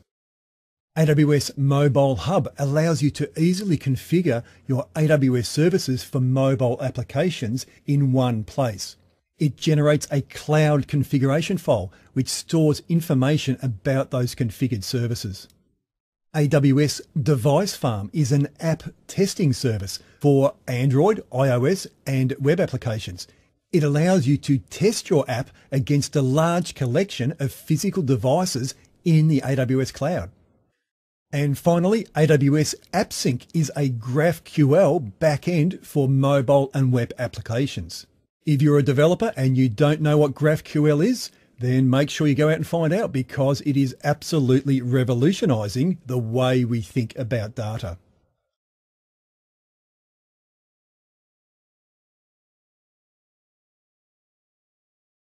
So let's have a look at the migration services that are available on AWS. AWS Application Discovery Service gathers information about an enterprise's on-premises data centers to help plan migration over to AWS. Data that is collected is retained in an encrypted format in an AWS Application Discovery Service data store. AWS Database Migration Service orchestrates the migration of databases over to the AWS cloud. You can also migrate databases with one database engine type to another totally different database engine type. For example, you can migrate from Oracle over to AWS Aurora. AWS Server Migration Service can automate the migration of thousands of on-premise workloads over to the AWS cloud. This reduces costs and minimizes the downtime for migrations. AWS Snowball is a portable petabyte scale data storage device that can be used to migrate data from on-premise environments over to the AWS cloud. You can download your data to the Snowball device and then send it to AWS, who will then upload that to a storage service for you.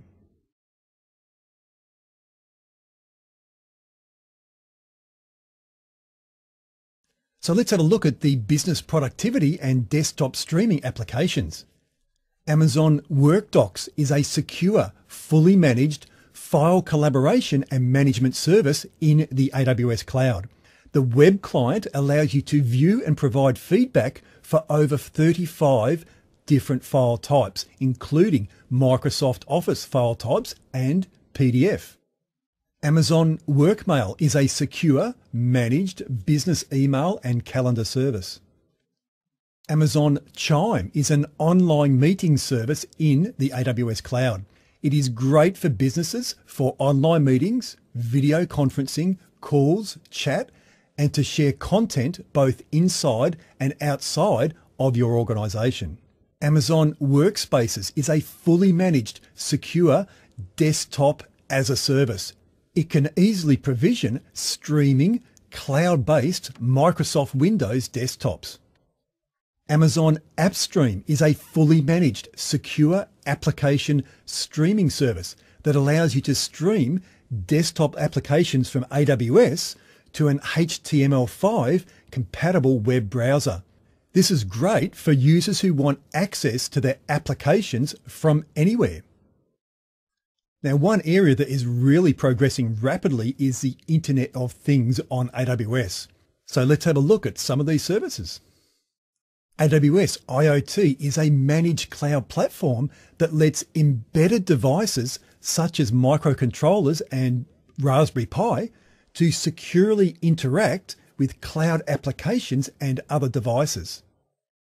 Amazon FreeRTOS is an operating system for microcontrollers, such as the microchip PIC32, that allows small, low-cost, low-power devices to connect to AWS Internet of Things.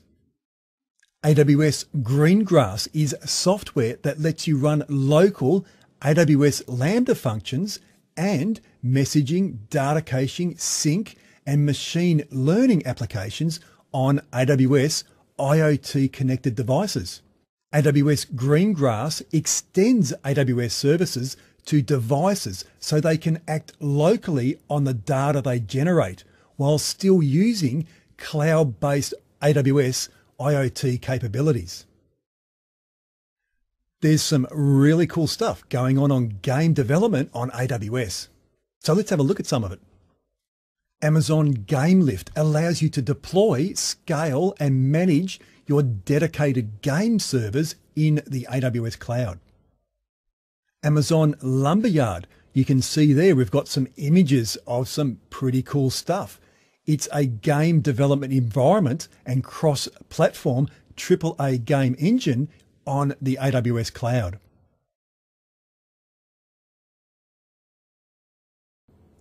So let's have a look at one of these services, AWS Workspaces.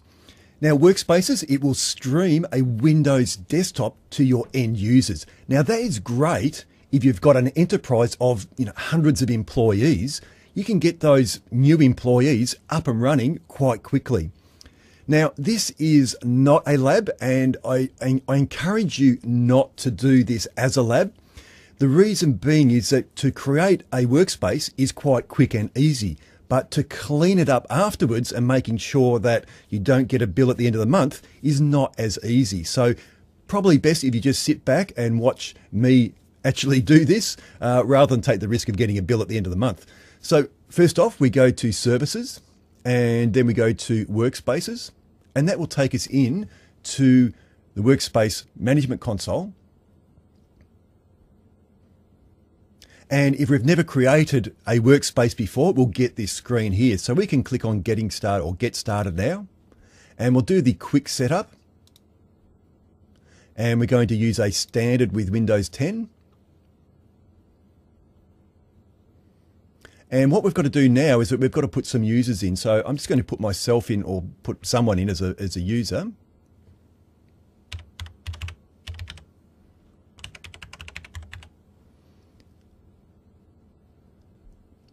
Okay, so that will actually now launch or create a workspace for us.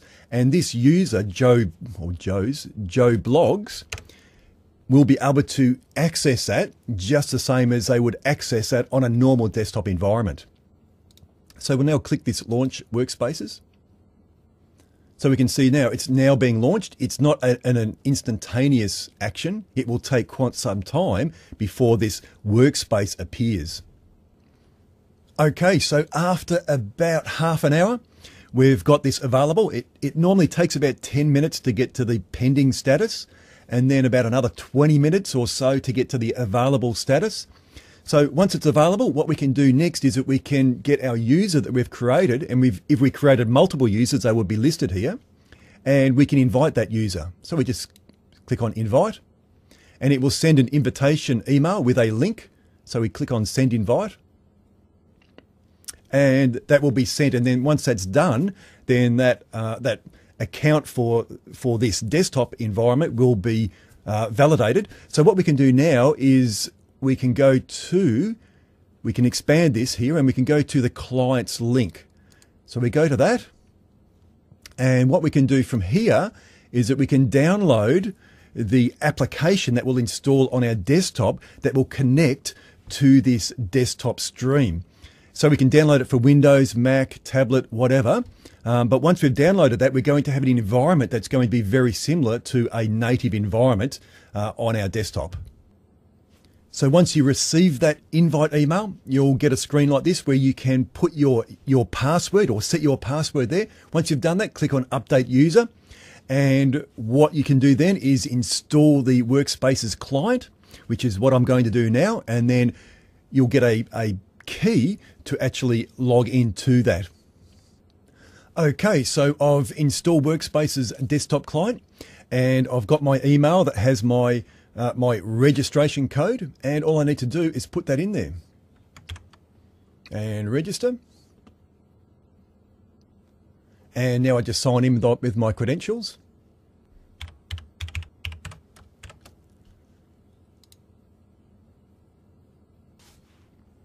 Okay, so now we have a fully blown Windows desktop environment, Windows 10 environment. So if we go to here and we go to View and we go Show Full Screen, we're going to have something that is identical to a native desktop environment. So I'll just do that now.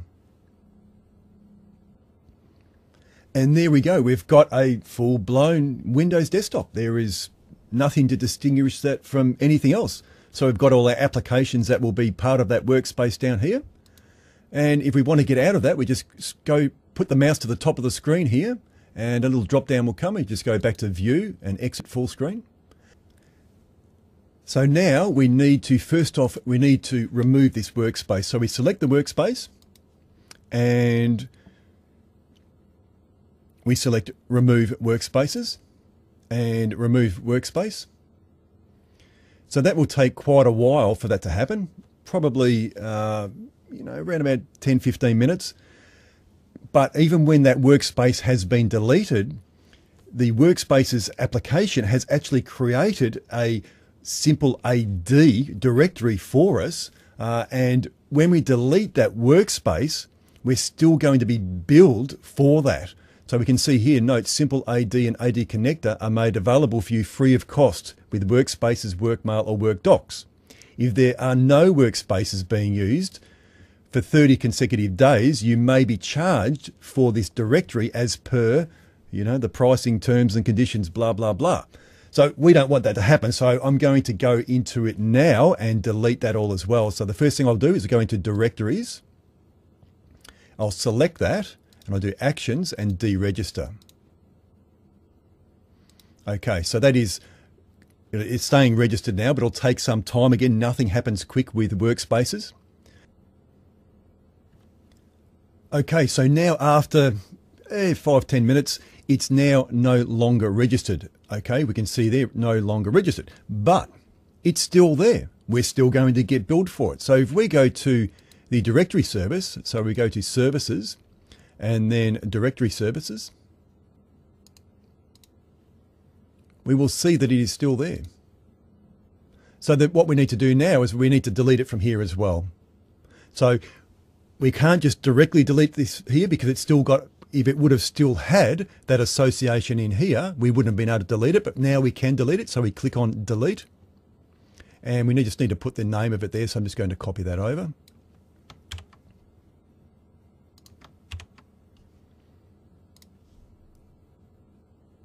Okay, so that status is now deleting. So that has cleaned that all up for us. And that brings us to the end of this hands-on session. Again, it's not a lab.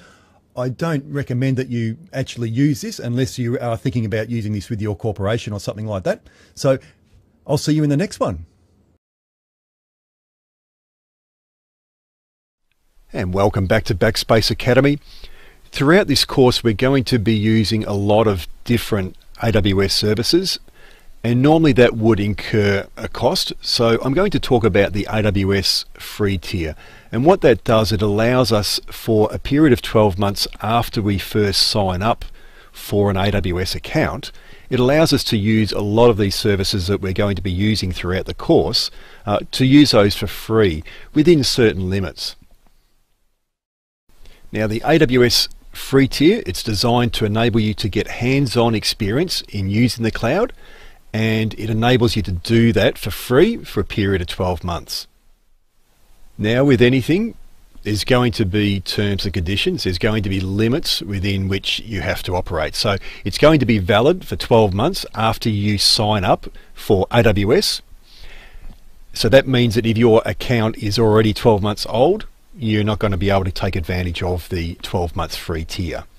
And also some of the services are even less than 12 months. Some of them are only 2 months, for example. So if you've got an old account and you're going to use one of these services, you might get a bit of a surprise at the end of the month on your bill. Usage limits apply. If you want to create the next Facebook using the free tier, that's not going to happen. So this is for small instances and small services for R&D purposes mainly. It's not available for all services, but you can get more information on what is available at aws.amazon.com/free. Now within the compute category, The services that we'll be looking at mostly in this course and will be on the free tier will be EC2, Lambda and Elastic Load Balancing. So the thing to look at there with EC2 is that you're going to get 750 hours per month of Linux or Windows, and that's going to be on a T2 micro instance. So if you run a T2 micro for a month and you're on the 12-month sign up and that's the only instance you're running, then you will get that for free. One thing to consider though, obviously if you go for a bigger instance, you're going to be paying for that. But also if you go for a smaller instance, if you go for a nano, you're still going to have to pay for that. So this is only for one specific instance type, being the T2 micro. In the storage area, again, we've got some good services there that we'll be taking advantage of on the free tier. We've got Amazon S3, Elastic File Service, we've got CloudFront we'll be using in the next section, and Amazon EBS, which we'll be using in the EC2 section. And that all of those are available for free within limits, and those limits there will be on the Amazon web page. I'm not going to read that out to you here. It's all available on the AWS web page, and it is updating regularly. But that expires after 12 months after sign up. Now we have a range of database services that are available on the free tier, but we need to be careful when we're using these because some of them don't go for 12 months, some of them only go for 2 months, and some of them, like with EC2, they only work on a T2 micro instance, they don't work on a nano instance, so you need to be aware of that. So with RDS, again like with EC2, that's for a T2 micro instance, it's not for a smaller instance or a bigger instance. So make sure that you use a T2 micro if you want to get it on the free tier. Another thing to consider there is when you look at these expensive databases like Amazon Redshift, that is only available for 2 months after sign up. So if your account is already 2 months old, you've missed the boat on that one. Or if it's 1 month old, you want to be very careful when you stop and start that instance, because this is a very expensive service, Amazon Redshift. It's an enterprise scale service, so you don't want to run that just for R&D purposes unless you're getting it on that free tier. In the application services, they operate a little bit differently on the AWS free tier in that they don't expire at the end of that 12-month period. So when we look at these services that we're looking at here for SES, SQS and SWF that we'll be using within this course, those services won't expire after the 12-month free tier. They'll still be free within those limits. So those limits you can see there for SES are 62,000 outbound messages, and you can see there for SQS and simple workflow service as well. So provided you stay within those limits, you're fine, and you don't have to worry about what happens after the 12-month free tier term expires. And the last one we just look at there are the management tools that we'll be using is CloudWatch. So again, that has limits to within which we have to operate, and that doesn't expire after the 12-month free term. But AWS Trusted Advisor, that will expire, the free offer there of 4 best practice checks, that will expire after 12-month period is up. So if you want to use a Trusted Advisor, make sure you do that within the first 12 months of signing up. Okay, so what happens after 12 months? You've had your account, you've gone through this course and you're still using it, and your 12 months has expired, and you really just don't want to keep paying for it. You just don't want to have another bill to keep track of and that sort of thing. So what you can do is, if you just want to keep an account available just for R&D purposes, you can create another AWS account using a different email address and then link that to your main account using consolidated billing. And that will set that up as a child account. So you still just have one bill that you'll be paying for through your main account, but this second account that you've created will enable you to continue to use the AWS free tier, provided you do everything within that new account. On your old account, your main account, that will still be expired as far as the free tier is concerned. So that's a way to kind of keep on going if you want to just keep playing around with AWS without having to absorb a big bill at the end of each month.